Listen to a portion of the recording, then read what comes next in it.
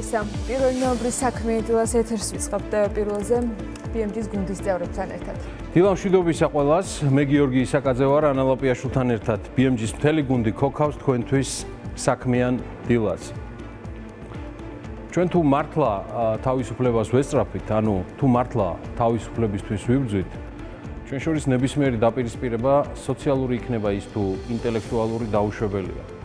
ჩვენ ყველანი ერთად და ერთნაირად უნდა გავთავისუფლდეთ უწყვნონიც და მორწმუნონიც. უვიცნით და მცოდნენიც, უცოდველნიც და ცოდვილნიც, უპოვარნიც და მდიდრებიც, უნიჭორნიც და ნიჭიერნიც, პატრონიანიც და უპატრონონიც.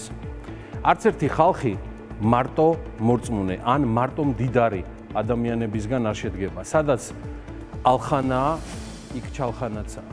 რასაკვირველია, თუ კი ხალხი ვართ და არა ტომი, ეთნიკური ჯგუფი. ან და კიდევ უარესი, რელიგიური სექტა. ჩვენ საბედნიეროდ ხალხი ვართ, თანაც ერთ-ერთი უძველესი ხალხი დღევანდელ მსოფლიოში და ეს უპირველეს ყოვლისა დადასტურებულია ჩვენივე ისტორიით, ჩვენი ბუნებით, ჩვენი კულტურით. რასაკვირველია, თუ ხალხი ვართ და არა ტომი. ხალხი და არა ტომი. გენიალური ოთარ ჭილაძე. ერს და არა ტომს, რომელსაც აი ესეთი გენიოსები ყავს და დიახ ყავს, ისინი მარადისობაში არიან გადანაცვლებული სიცოცხლეშივე მე ღრმად მწამს. არ უწერია გადაშენება. ჩემს ძალიან ბევრს, მართლა ძალიან ბევრ ნაცნობს პოლიტიკური პარტია ქართული ოცნებიდან, ისევე როგორც ჩემს სულ რამდენიმე ხელზე ჩამოსათვლელი პირადი მეგობრისთვის ამავე პარტიიდან, მართველი გუნდიდან გულწრფელად მისურვებია და ვუსურვე კიდეც ადრევე არა გუშინ წინ ჩატარებულ მუნიციპალურ არჩევნებში დამარცხება და ძალაუფლების გადანაწილება, არამედ გაცილებით ადრე ვუსურვე ეს ყველაფერი წინა თუ იმის წინანდელ საპარლამენტო არჩევნებზეც. ჩემი მოსაზრებაა, რომ ეს იქნებოდა საუკეთესო გამოსავალი თავად მართველი პარტიისთვის, რომ დასრულებულიყო კახაკალაძეს დავესესხები პოლიტიკაში დესტრუქცია, მტრობაში გადაზრდილი დაპირისპირება, ზიზღი, ბოღმა და რევანშის წადება. მართველ გუნდს ამის გულწრფელი სურვილი რომ ჰქონდეს შესაბამისი გონიერება და შორსჭრეტელობა ხელისუფლების გადანაწილებისთვის გააკეთებდა ყველაფერს, რაც პირველ რიგში მათ გადაზულუქებულ პოლიტიკურ მმართველობას წაადგებოდა. თუმცა გვინდოდა უკეთესი, მაგრამ მივიღეთ როგორც ყოველთვის. ისევე როგორც მაქვს კითხვა ოპოზიციის და მეტწილად ნაციონალური მოძრაობის მიმართ. თქვათ და 20-ვე საარჩევნო ოლქში მოეგო ოპოზიციას გუშინწინდელი არჩევნები. ანუ ყველგან დედაქალაქიანად გაემარჯვა ოპოზიციას და არა მხოლოდ წალენჯიხაში. რას აპირებდით საქართველოს მესამე პრეზიდენტთან დაკავშირებით? როგორ აპირებთ ან როდის იწყებთ, რომ სამართლებრივი პროცესები დაიწყოს და გაგრძელდეს მიხეილ სააკაშვილთან დაკავშირებით, რომელიც პატიმრობაშია და თვეზე მეტია შიმშილობს რუსთავის პენიტენციურ დაწესებულებაში. როგორ აპირებდით და რა ფორმით მიხეილ სააკაშვილის ციხიდან დახსნას, თუნდაც 20-ვე არჩევნებში გაემარჯვა ოპოზიციას? მე მგონი ლეგიტიმური კითხვაა. მიუხედავად იმისა, რომ BMG-ის გუნდი და არც მე არ ვაკეთებთ პოლიტიკას, შრომობთ ბიზნესზე და ეკონომიკაზე და ესე ვაპირებთ გაგრძელებას, მაგრამ აი ამ კითხვებზე პასუხი თუ არ იქნება და არ იქნება სწორი დასკვნები, ანალიზით, ეჭვი მეპარება ეკონომიკაზე და ბიზნესზე ბევრი დაგვირჩეს სასაუბრო, თორემ ჩვენ სულ მზად ვართ, დღესაც მზად ვართ, აგერ ჩემო ბატონო და 1 ნოემბრის საქმიან დილაში თქვენ ნახავთ. შტატების საკვებისა და წამლის ადმინისტრაცია FDA Pfizer BioNTech-ის COVID-19 საწინააღმდეგო ბავშვამდე ბავშვებისათვის გამოყენებისთვის გადაუდებელ რეჟიმში დაამტკიცა. FDA-ის ავტორიზაცია ვაქცინის გამოყენების დაწყებას არ ნიშნავს. პრეპარატის ადმინისტრირებამ კიდევ ერთი დასტური შტატების დაავადებათა კონტროლის და პრევენციის ცენტრისგან, CDC-სგან უნდა მიიღოს. CDC გადაწყვეტილებას რჩეველთა კომიტეტის რეკომენდაციით მიიღებს, პანელი ხვალანზე გაიმართება. ამასობაში საქართველოში 2 დოზით აცრელთა რაოდენობა 32.9%-ს ვერ გასცდა. სულ ქვეყანაში 31 ოქტომბრის მონაცემებით 1.977.317 აცრაა ჩატარებული. სულ მცირე 1 დოზით აცრელთა ჯამი კი 1.15.872-ია. არჩევნების მიმდინარეობის პარალელურად 30 ოქტომბერს მხოლოდ 2711 მოქალაქე აიცრა. შესასრული შედეგები გვაქვს და ამიტომაც არის რომ არ იკლებს დღეურად გარდაცვლილთა რაოდენობა. კვირა დღის სტატისტიკით კიდევ 42 ადამიანი გარდაიცვალა. პანდემიის გავრცელებიდან დღემდე ვირუსმა ჯამში 10045 ჩვენი თანამოქალაქე მოკლა. არ იკლებს არც ინფექციის გავრცელების მაჩვენებლები, კორონავირუსის გამოვლენის დადებითობის მაჩვენებელი ბოლო 7 დღის განმავლობაში 8.78%-ია, დღეური 9.34%-ია და ბოლო 14 დღის 8.91%-ს უწოდება. კვირა დღის განახლებული შედეგებით კოვიდი კიდევ 3382 მოქალაქეს დაუდასტურა.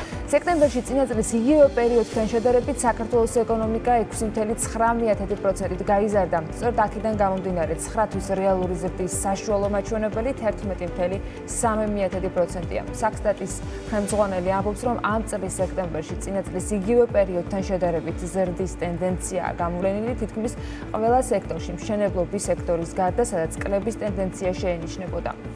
საქსტატის ინფორმაციით იანვარ-სექტემბერში 7425 სამშენებლო ნებართვაა გაცემული. წინა წლის იგივე პერიოდთან შედარებით 6.9%-ით მეტი.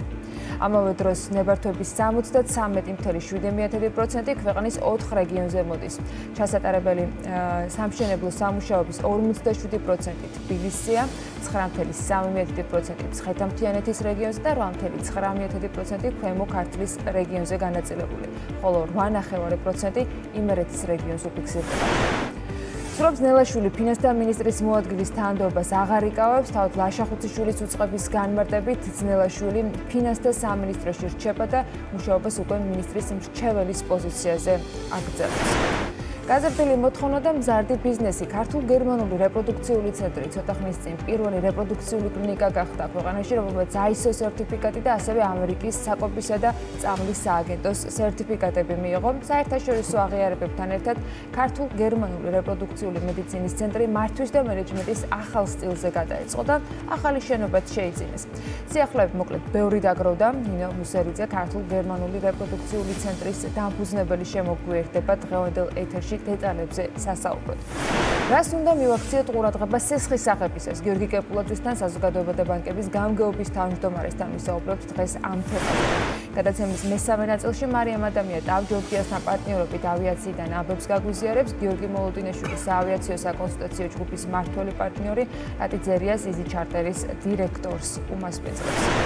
საპენსიო სააგენტოს უფროსი საინვესტიციო ოფიცერი გოგა მელიქიძე ამბობს, რომ საპენსიო ფონდის დაარსებიდან დღემდე 28%-იანი ზრდა არის. საპენსიო სააგენტოს ყოფილი ხელმძღვანელი ამავე დროს შიშობს, რომ თუ ინფლაცია არ შემცირდება, ფონდში აკუმულირებული თანხები მომგებიანობის ნიშნულზე ვერ გავა. სად არის ზღვარი? ამაზე ბექა ბაციკაძე ლევან სურგულაძე საპენსიო სააგენტოს ყოფილ ხელმძღვანელს უმასპინძლებს. და კიდევ ერთი, ვიდრე ეკონომიკის და ბიზნესის ამბებზე გადავალ, ეს კითხვა ეკუთვნის საქართველოს უმაღლეს პოლიტიკურ ხელმძღვანელობას და ცხადია მათ შორის შინაგან საქმეთა და საგარეო საქმეთა სამინისტროებს. ბოლო პერიოდში განსაკუთრებით არჩევნების წინ საქართველოში მიხეილ სააკაშვილის დაბრუნების შემდეგ დაფიქსირდა რამდენიმე შემთხვევა, როცა საქართველოში შემოსვლა აუგზავნეს რამდენიმე ცნობილ პიროვნებას, მათ შორის მედიის წარმომადგენლებს, მათ რიგებშია უკრაინელი ჟურნალისტი დიმიტრი გორდონი ოჯახობით, უკრაინის სხვა წარმომადგენლებიც არ შემოუშვეს საქართველოში. საქართველოში არ შემოუშვეს ყაზახი ბიზნესმენი მარგულან სეისემბაი, რომელიც ქვეყანაში უკრაინელი ჟურნალისტის დიმიტრი გორდონის ორგანიზებულ კონფერენციაზე დასასწრებად ჩამოდიოდა. არასრული საათით შეაყოვნეს აეროპორტში უკრაინის სახალხო დამცველიც, რომელზეც ეტყობა გავრცელდა ის დამოკიდებულება მართველ პოლიტიკურ, ანუ ფორმალურად საპარლამენტო რესპუბლიკის ხელისუფლების მხრიდან, რაც არსებობს საქართველოს სახალხო დამცველის მიმართ. და ეს არის რეალობა და ამაზე პასუხი არ არის, რაც მთავარია არ არის პასუხი შინაგან საქმეთა სამინისტროდან, რომელიც პირველ რიგში არის პასუხისმგებელი ასეთ ქმედებებზე, როგორც პასუხისმგებელი საზღვრის დაცვაზე, თუმცა პასუხი არც სხვა უწყებებიდან არის, მაგრამ არ არის რთული მისახვედრი, რომ ეს ყველაფერი ცხადია პატიმარ მიხეილ სააკაშვილს უკავშირდებოდა, თუმცა არც ასეა საქმე და მოდი სულ რამდენიმე თვით, ანუ 1-3 თვით გადავახვიოთ უკან, მაშინ როცა თბილისის და საქართველოს ელიტური საზოგადოების წარმომადგენლები უწფელად წუხდნენ რუსი ჟურნალისტის ვლადიმერ პოზნერის მორიგი დაბადების დღის აღნიშვნასთან დაკავშირებით იმ პროტესტზე, რაც მოხდა, არავის დასცენია ზედმეტი კითხვა შემდეგ ფაქტზე, რომ აგვისტოში საქართველოში ასევე არ შემოუშვეს ალექსეი ნავალნის ერთ-ერთი ყველაზე ახლო თანამებრძოლი ლიუბოვ სობოლი და ტელეკომპანია დოჟს მან ეს ამბავი სწორედ ამ დღეებში მოუყვა, რომ სომხეთში გაკეთებული ოპერაციის შემდეგ აგვისტოში მიემგზავრებოდა თბილისში, რათა ესარგებლა საქართველოს უფრო მოქნილი და უკეთესი ავიაკავშირებით და გადაფრენილიყო მესამე ქვეყანაში და თბილისისკენ მიემგზავრებოდა ავტომობილი. თუმცა ყველა მის გარშემო არსებული პირი უპრობლემოდ შეუშვეს საქართველოში, მაგრამ მას 1 საათიანი დაყოვნების შემდეგ ჩაბარდა ოფიციალური უარი საქართველოს ტერიტორიაზე შესვლაზე და ცხადია ყოველგვარი ახსნა განმარტების გარეშე. ცნობილი რუსი ოპოზიციონერი მიიჩნევს, რომ საქართველოს ხელისუფლებას არ სურს გაიფუჭოს ურთიერთობები რუსეთის ფედერაციასთან და სწორედ ამას უკავშირებს უარს საქართველოს ტერიტორიაზე შემოსვლასთან დაკავშირებით და მეტიც ის გარკვევით ამბობს, რომ ნებისმიერი ადამიანისთვის დღეს არსებობს რისკი, რომ შეიძლება არ შეგიშვან საქართველოში და ამისთვის სულაც არ არის საჭირო, რომ იყო საჯარო პირი ან იყო პოლიტიკაში.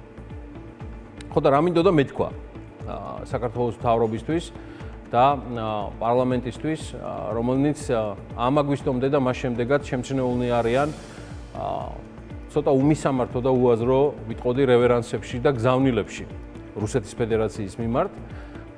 რატომ არ შემოუშვით ეს ადამიანები საქართველოში და რატომ შემოუშვით ისინი, ვინც მაგალითად ნამყოფნი არიან ოკუპირებულ რეგიონებში და ამით არღვევენ საქართველოს კანონმდებლობას.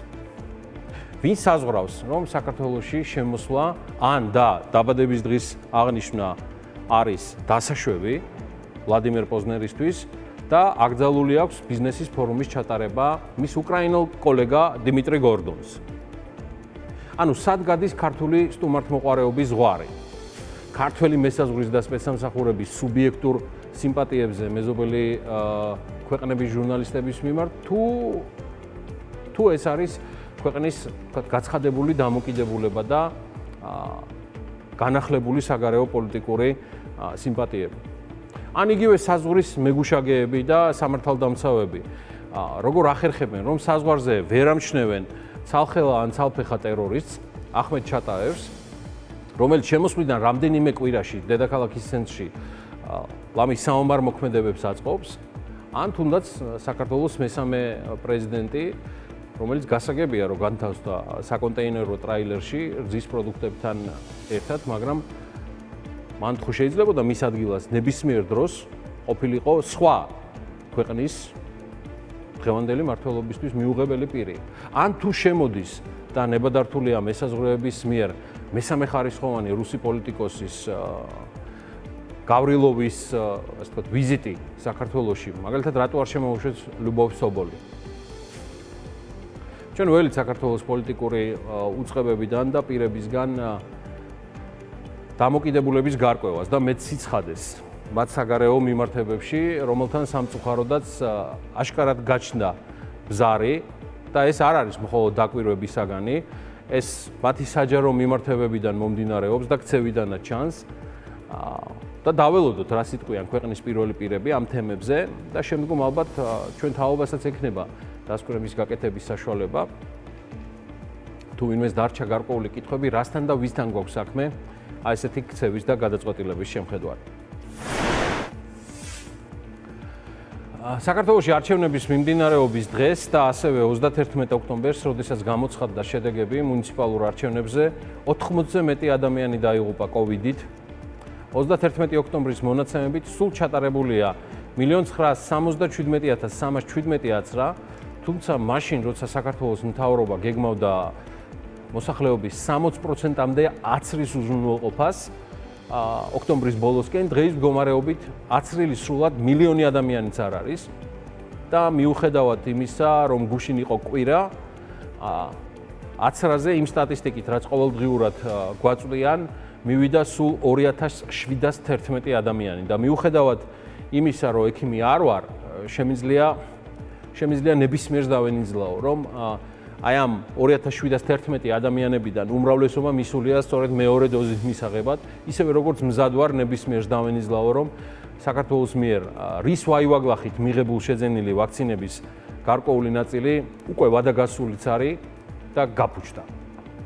ყველაზე მძიმე გამოწვევა, რომელიც საქართველოს წინაშე დღეს დგას, ეს არის ჯანმრთელობა და ვირუსის მართვა, რომელიც აისახება ეკონომიკაზეც და ცხადია ამ კვირაში ერთ-ერთი გამორჩეული თემა იქნება მოლოდინი საქართველოს მოსახლეობისა, საქართველოს მთავრობის და მისი საკოორდინაციო საბჭოს გადაწყვეტილებაზე, რომ მას შემდეგ რაც დასრულდა მუნიციპალური არჩევნები, გაითვალისწინებენ თუ არა აწ უკვე დადასტურებული ენთუზიაზმით შეზღუდვების დაწესების შესაძლებლობას, რომელიც მოჭარბებულ COVID შემთხვევებს და არაკლებად სიკვდილიანობას შეამცირებდა.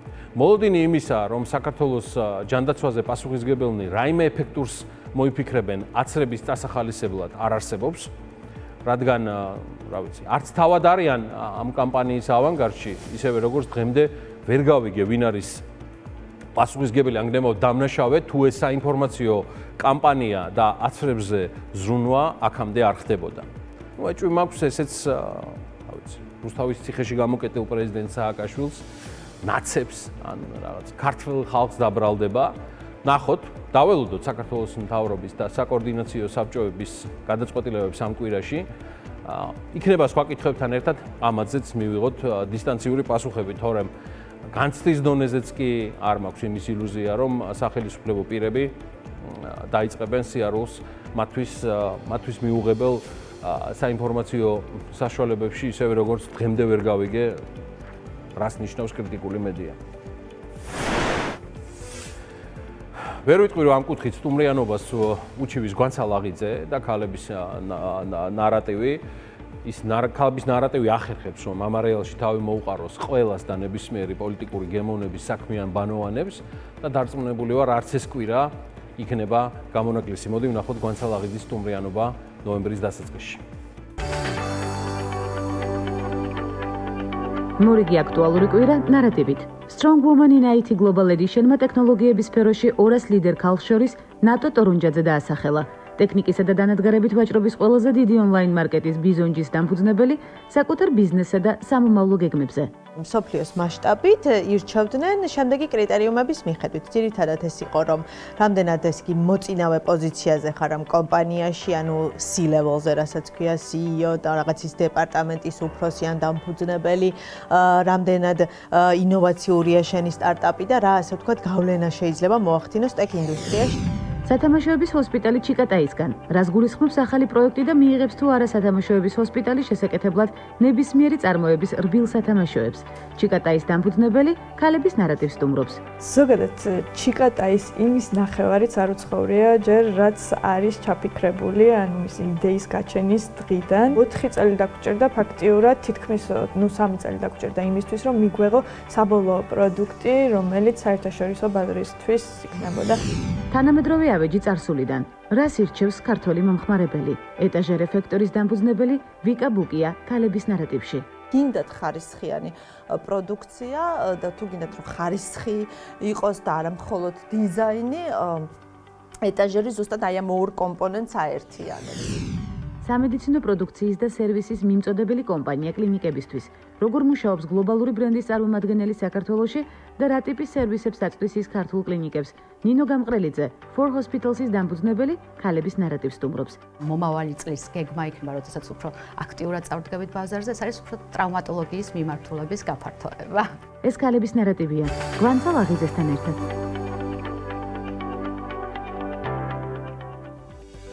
საქართველოს საერთაშორისო ბიზნეს კომპანია ICICB დაინტერესდა, რომელიც ქვეყანაში ინვესტიციების განხორციელებას გეგმავს. ქვეყანაში ICICB-ს შემოყვანა ქართულ-არაბულ აფრიკული ბიზნეს გაერთიანების იმედია სწორად ვიტყვი სპელინგს, გააბუს პროექტის ფარგლებში მოხდა. ოფიციალური მემორანდუმი 29 ოქტომბერს არის გაფორმებული. აღნიშნულ ამბავს ესწრებოდა ჩვენი რეპორტიორი და მოდი მოვისმინოთ მისი მონათხრობი. თათია კაკიაშვილი შრომობდა ამ თემაზე. საქართველოს ბიზნეს კლიმატით მსხვილი საერთაშორისო ბიზნეს კომპანია ICICB დაინტერესდა, რომელიც სულ მალე ქვეყანაში ინვესტიციების განხორციელებას გეგმავს. ICICB არის დუბაის შეიხის მანვა ბინ მოჰამედ ბინ რაშედ ალ მაქტუმის პირადი ოფისი.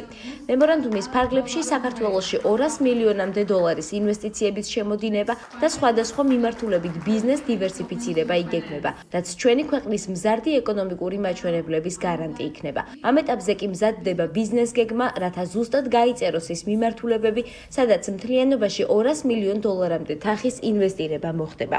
დღევანდელი ღონისძიება კიდევ ერთხელ ხაზს უსმევს იმ მნიშვნელობას, რასაც აკეთებს ქართულ-არაბულ-აფრიკული ბიზნეს გაერთიანება. კონკრეტულად ჩვენი მიღწევა დღეს არის ის, რომ უდიდესი კომპანია, რასაც წარადგენს ATAR და ICCB, არაბეთის გაერთიანების ემირატების კომპანია არის. მინიმუმ 70 წარმომადგენლობა აქვს სხვადასხვა ქვეყნებში და დღევანდელ დღეს ჩვენი ბიზნეს გაერთიანება შეიძლება თქვას, იქნება ოფიციალური წარმომადგენელი ამ კომპანიის 4 სხვადასხვა ქვეყანაში, რომლებიც არიან საქართველო, უკრაინა, არმენია, აზერბაიჯანი. მე აქ საქართველოს გამო ჩამოვედი, რადგან თქვენი ქვეყანა ძალიან მიყვარს. მართალია ის ძალიან პატარა ქვეყანაა, თუმცა სილამაზესთან ერთად აქტიური ბიზნეს გარემო ინვესტორებისთვის საკმაოდ საინტერესოა. სწორედ ამ მიზეზების გამო საქართველოში თანხის ინვესტირება ჩვენთვის სწორი სტრატეგიაა. დღეის მდგომარეობით ჩვენ საქართველოში უკვე 4 ბიზნეს კომპანია დავარეგისტრირეთ და ძალიან პოზიტიური მოლოდინები გვაქვს, ასე რომ ერთად ბევრი საინტერესო რაღაცის გაკეთება შეიძლება. ქვეყანაში ICICB-ს შემოყვანა ქართულ-არაბულ-აფრიკული ბიზნეს გაერთიანების გააბუს პროექტის ფარგლებში მოხდა. ოფიციალური მემორანდუმი კი 29 ოქტომბერს გაფორმდა. როგორც ღონისძიებაზე ითქვა, მსგავსი ტიპის ურთიერთთანამშრომლობა საქართველოსთვის მნიშვნელოვანია სოციალურ-ეკონომიკური მდგომარეობის თვალსაზრისით, რადგან მემორანდუმის ფარგლებში ბაზარზე არაერთი ახალი სამუშაო ადგილის შექმნა იგეგმება. ჩვენ ვარაუდობთ და გეგმაში არის, რომ ამ წლის ბოლომდე კონკრეტული გეგმა უნდა ჩამოყალიბდეს არა მარტო ოპერაციული, ასევე სტრატეგიული და ამ გეგმის მიხედვით ჩვენ უკვე კონკრეტულად ვისაუბრებთ ციფრებზე და ის შენატანი, რასაც გააკეთებს ეს კომპანია საქართველოში. ჩვენი ბიზნეს ასოციაციის მეშვეობით მსოფლიოს სხვადასხვა ინვესტორებისთვის ხელმისაწვდომია ინფორმაცია იმის შესახებ, თუ რა ბიზნეს პროექტები ხორციელდება საქართველოში. საქართველოს ნიშურ ბიზნეს პროექტებს შორის ყველაზე მეტად საინტერესო სფეროებია: ენერგო, აგრარული მიმართულებები, ტრანსპორტი და კომუნიკაციები, IT სექტორი, საბანკო სფერო და ასე შემდეგ. რაც შეეხება გაფორმებულ მემორანდუმს, ცხადია მნიშვნელოვანია და ჩვენ მათ მაქსიმალურად დავეხმარებით საქართველოში თავიანთი ბიზნეს გეგმების განხორციელებაში. გააბუსა და ICICB-ს შორის მემორანდუმის გაფორმებას წინ უძღოდა შეხვედრა არაბთა გაერთიანებულ საემიროებში, რა დროსაც როგორც ქართულ-არაბულ-აფრიკულ ბიზნეს გაერთიანებაში აცხადებენ, მათ საქართველოში ინვესტიციების მოსაზიდად მნიშვნელოვანი საქმიანი კონტაქტები დაამყარეს. გააბუში დასძერენ იმასაც, რომ დღეს ქართული ბიზნეს კლიმატით დამატებით არაერთი მსხვილი ინვესტორია დაინტერესებული, მათი თანამშრომლობა კი ჩვენი ქვეყნის ეკონომიკურ განვითარებაში მნიშვნელოვან წვლილს შეიტანს. სულ რაღაც 6 თვის წინ ბაზის შესწავლის შემდგომ კომპანია Reform Concrete Georgia 40,000-იანი ინვესტიციით პირველი ქართული ბეტონის ხელსაბანი ნიჟარების წარმოება ამოქმედა, რომელსაც საქართველოს ბაზარზე ანალოგი არ ყავს. კომპანია ნიჟარების შექმნისთვის უმაღლესი ხარისხის გერმანული ნანოტექნოლოგიებით დამზადებულ მასალას იყენებს. Reform Concrete Georgia-ს როგორც კერძო პირებს ასევე კომპანიებს, იურიდიულ პირებსაც ემსახურება. საწარმო ჯერჯერობით სულ 4 ადამიანს ასაქმებს, მაგრამ წარმოების დასთან ერთად მეტი პროფესიონალის დაქირავებას გეგმავენ. BMG-ს და Forbes-ის გუნდი დიდი ყურადღებით ადევნებს თვალყურს ამ კომპანიას, რომლის შექმნის იდეა 2016 წელს იღებს დასაბამს და წელს თებერვალში შეასხეს კიდეც ხორციც და აგერ ბეტონიც და მცირე წარმოება ამოქოქის. ბარაკა და წარმატებები მინდა უსურვო დავით ახვლედიანს და ნიკა ლეფსაიას. მხოლოდ ქართულის წარმოდგენია GM Pharma, პირველი საერთაშორისო მულტინაციონალური ფარმაცევტული კორპორაცია საქართველოში. GM Pharma ემსახურება მათ, ვისაც ყველაზე მეტად სჭირდება.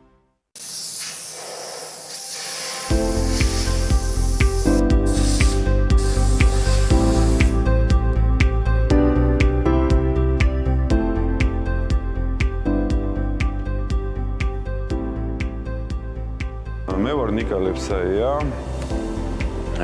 კომპანია Leform Concrete Georgia's დამფუძნებელი.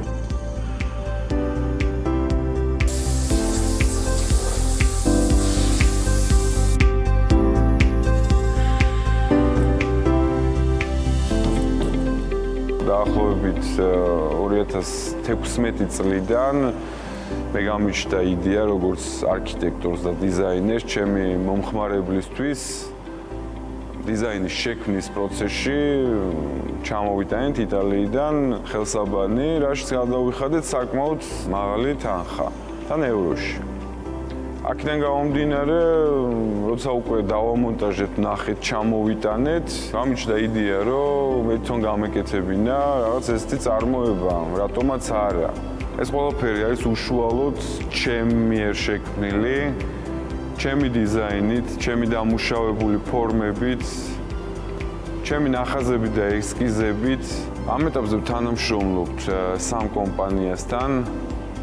უშუალოდ ქალაქში ერთ დიზაინ სტუდიოსთან და ორ მაღაზიასთან და ვაპირებთ ჩვენი თანამშრომლობის და სხვა კომპანიებთანაც ურთიერთობას. მათგან არის მოთხოვნა გვაქვს უშუალოდ მოლაპარაკებებიც და შემოთავაზებებიც, ასევე რეგიონებიდანაც. ფასები, ჩვენი პროდუქციის ფასები მერყეობს 600 ლარიდან 1500 ლარამდე, რაც პრემიუმ კლასში ჯდება. და ჩვენ ასევე ვაპირებთ სხვა პროდუქციის შექმნასაც, რაც უკვე ჩაშვებული არის. და რაზეც ამავე დროს ძალიან ინტენსიურად ვფიქრობთ, ვანვითარებთ და ხვეწავთ. ეს არის ინტერიერისთვის და ექსტერიერისთვის მაგიდების დამზადება და ამავე დროს დეკორატიული ტუმბოების და სანათების წარმოება. ვფიქრობთ სამომავლოდ ექსპორტზე გასვლას, რაზეც უკვე ვაწარმოებთ რამოდენიმე ადამიანთან მოლაპარაკებას, რათა ქვეყნის გარეთ, ჩვენს მეზობელ ქვეყნებში შევძლო ჩვენი პროდუქციის გატანა. ვაპირებთ აუცილებლად წარმოების გაზრდასთან ერთად და მოცულობის გაზრდასთან ერთად, რა თქმა უნდა, სხვა ადამიანების დამატებასაც, იმიტომ რომ ნამდვილად 5 და 6 ადამიანი ვერ შევძლებთ იმ მოთხოვნის დაკმაყოფილებას, რაზეც ვფიქრობთ, რომ უნდა გავიდეთ დაახლოებით შემდეგი წლის გაზაფხულისთვის.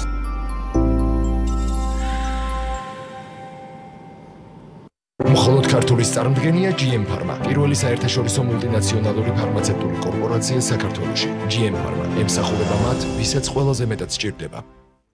წარმატებები ნიკას. პანდემიამ კი ფესტივალებს და სოციალური თავშეყრის ადგილებს შედარებით გადაგვაჩვია, მაგრამ ამ უქმეებზე თბილისში ძალიან კარგი ამბავი და საინტერესოც ხდებოდა. ექსპო ჯორჯიაში ღვინის ფესტივალი გაიმართა, სადაც ხვილი, საშუალო და მცირე მეღვინეები საქართველოს თითქმის ყველა კუთხიდან იყვნენ წარმოდგენილნი, მათ ღვინის ნახველებიც და დამგემოვნებლებიც არ აკლდათ, თუმცა ამ ამბავს ერთი კიდევ საინტერესო გაგრძელებაც აქვს და ეს უკვე RMG-ის მიერ ბოლნისელი მეღვინეების მხარდაჭერა, სწორედ RMG-ის მხარდაჭერით 2 დღის განმავლობაში ღვინისა და ალკოჰოლური სასმელების მე-13 საერთაშორისო გამოფენაზე მეღვინეთა გაერთიანება ღვინო ბოლნისი 26 მარნით და 36 სახეობის ღვინით იყო წარმოდგენილი. ლიკა გურაბაინძის სიუჟეტი ვნახოთ.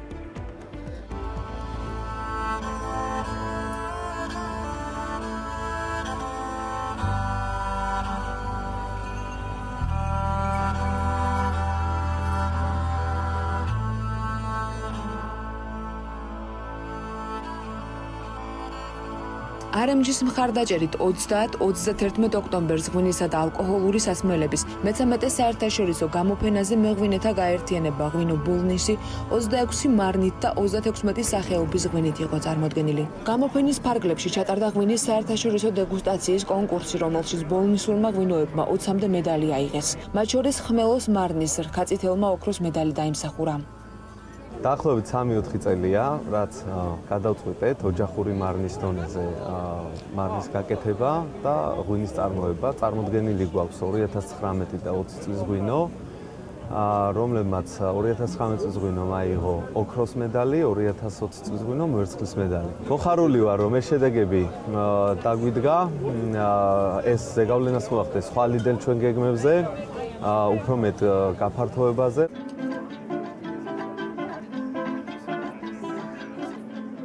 საერთაშორისო გამოფენაში მონაწილეობა საუკეთესო შესაძლებლობაა ბოლნისელი მეღვინეებისათვის მათი პროდუქციის პოპულარიზაციის, საერთაშორისო დონის ღვინის კონკურსში მონაწილეობისა და ახალი გამოცდილების და პარტნიორების მოძიების კუთხით. კომპანია RMG სოციალური კორპორაციული პასუხისმგებლობის პროგრამის ერთ-ერთი გამორჩეული ნაწილი გახლავთ და გამორჩეული პროექტი გახლავთ ბოლნისელი მეღვინეთა გაერთიანება ღვინო ბოლნისის მხარდაჭერა.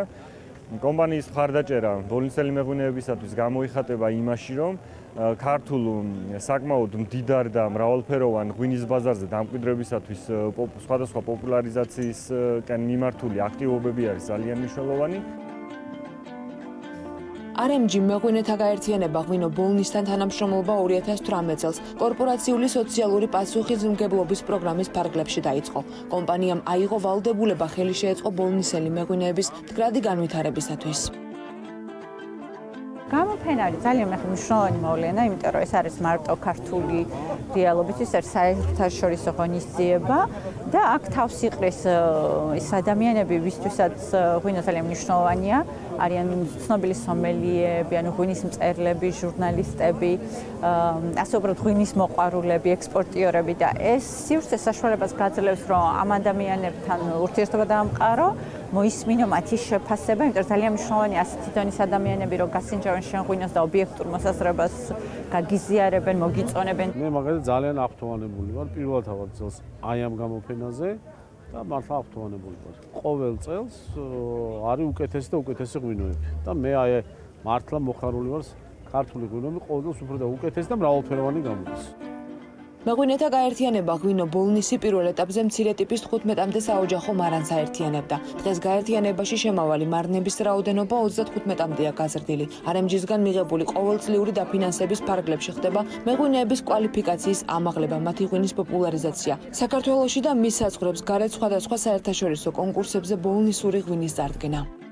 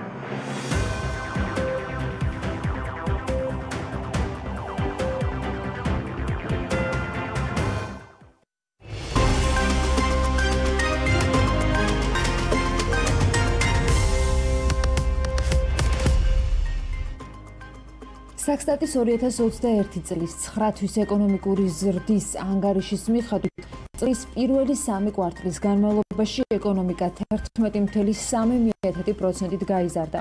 სექტემბერში კი ზრდა 6.9% იყო. წელს არსებული მაღალი ეკონომიკური ზრდის ერთ-ერთი მნიშვნელოვანი მთავარი განმაპირობებელი ფაქტორი საბაზო ეფექტია. საქმე იმაშია, რომ ეკონომიკური ზრდის მაჩვენებლები 2020 წლის ანალოგიური პერიოდის მონაცემებს დარდება.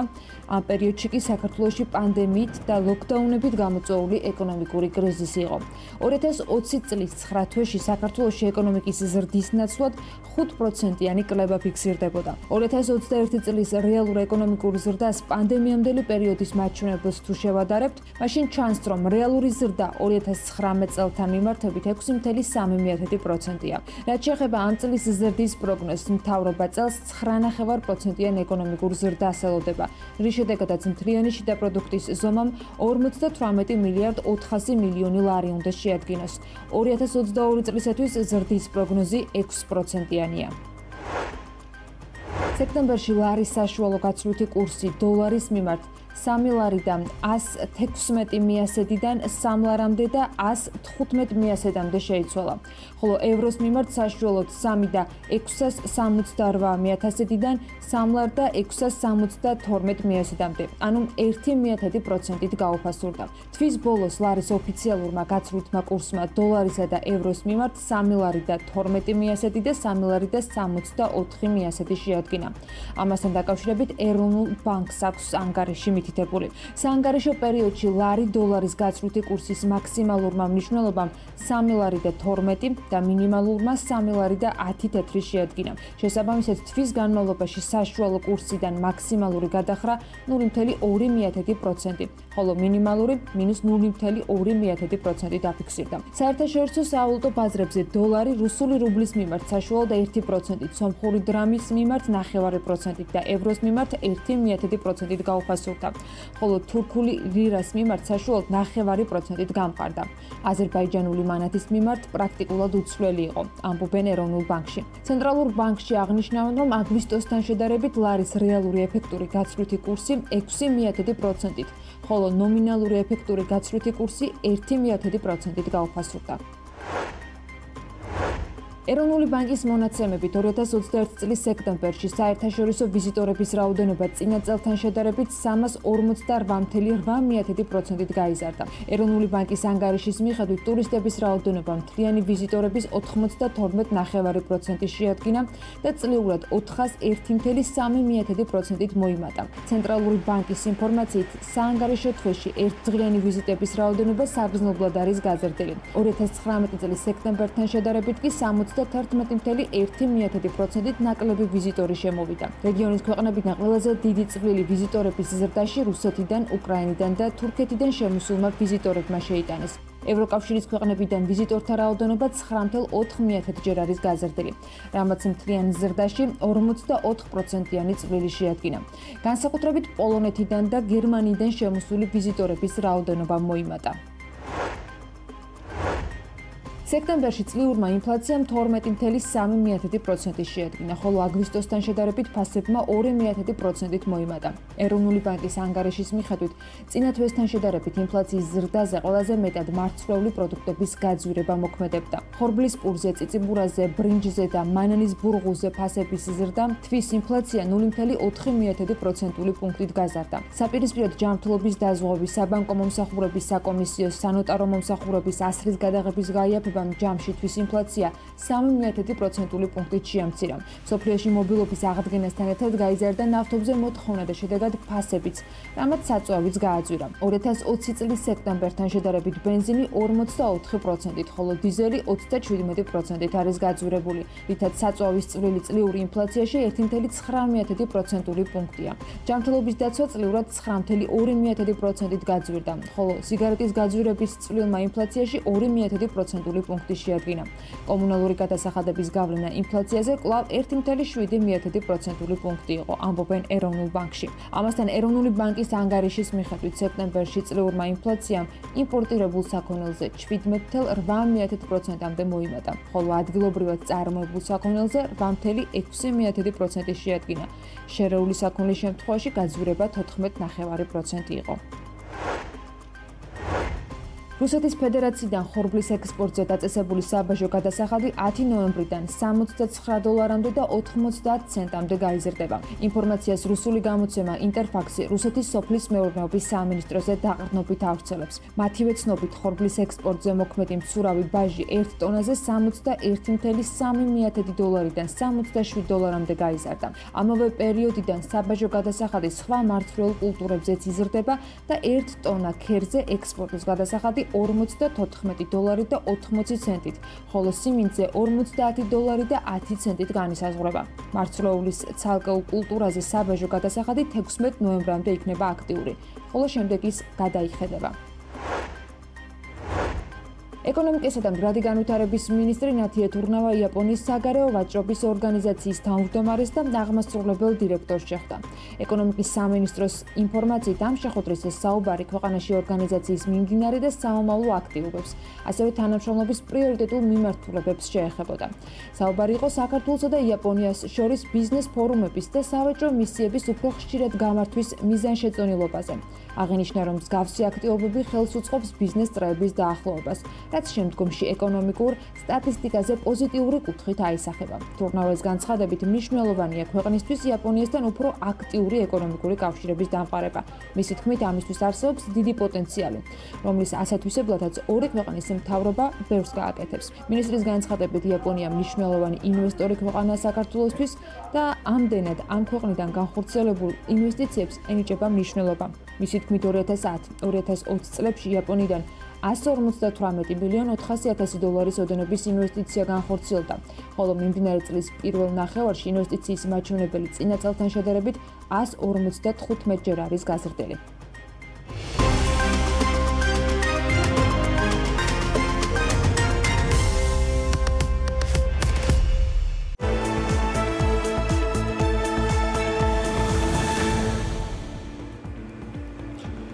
მიმდინარე კვირაში ბევრი საინტერესო ამბავი ხდება მსოფლიოში და საქართველოში. ამერიკული უმსხვილესი კომპანიების მიერ მესამე კვარტლის შედეგების გამოქვეყნება მიმდინარე კვირაშიც გაგრძელდება. ნოემბრის პირველ კვირას ისეთი კომპანიების განახლებული მონაცემები დაიდება, როგორიც არის Ryanair, Air Canada, ასევე ტურიზმის სექტორის წარმომადგენელი კომპანიები Booking Holdings-ი, Expedia.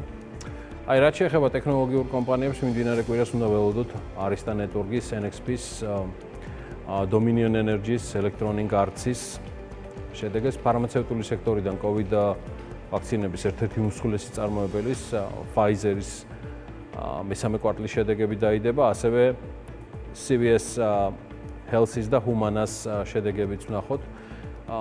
არ კვირაში არ აღწევდა Toyota Motor Corporation-ის და Honda Motor-ის შემოსავლების შესახებ განახლებული მონაცემების გასაჯაროება და მიმდინარე კვირა ასევე მნიშვნელოვანი იქნება იმითაც, რომ ზოგადად ამერიკის ფედერალური სარეზერვო სამსახურში ეს ორდღიანი შეხვედრები გაიმართება, რის შემდეგაც ანგარიშსაც გამოაქვეყნებენ.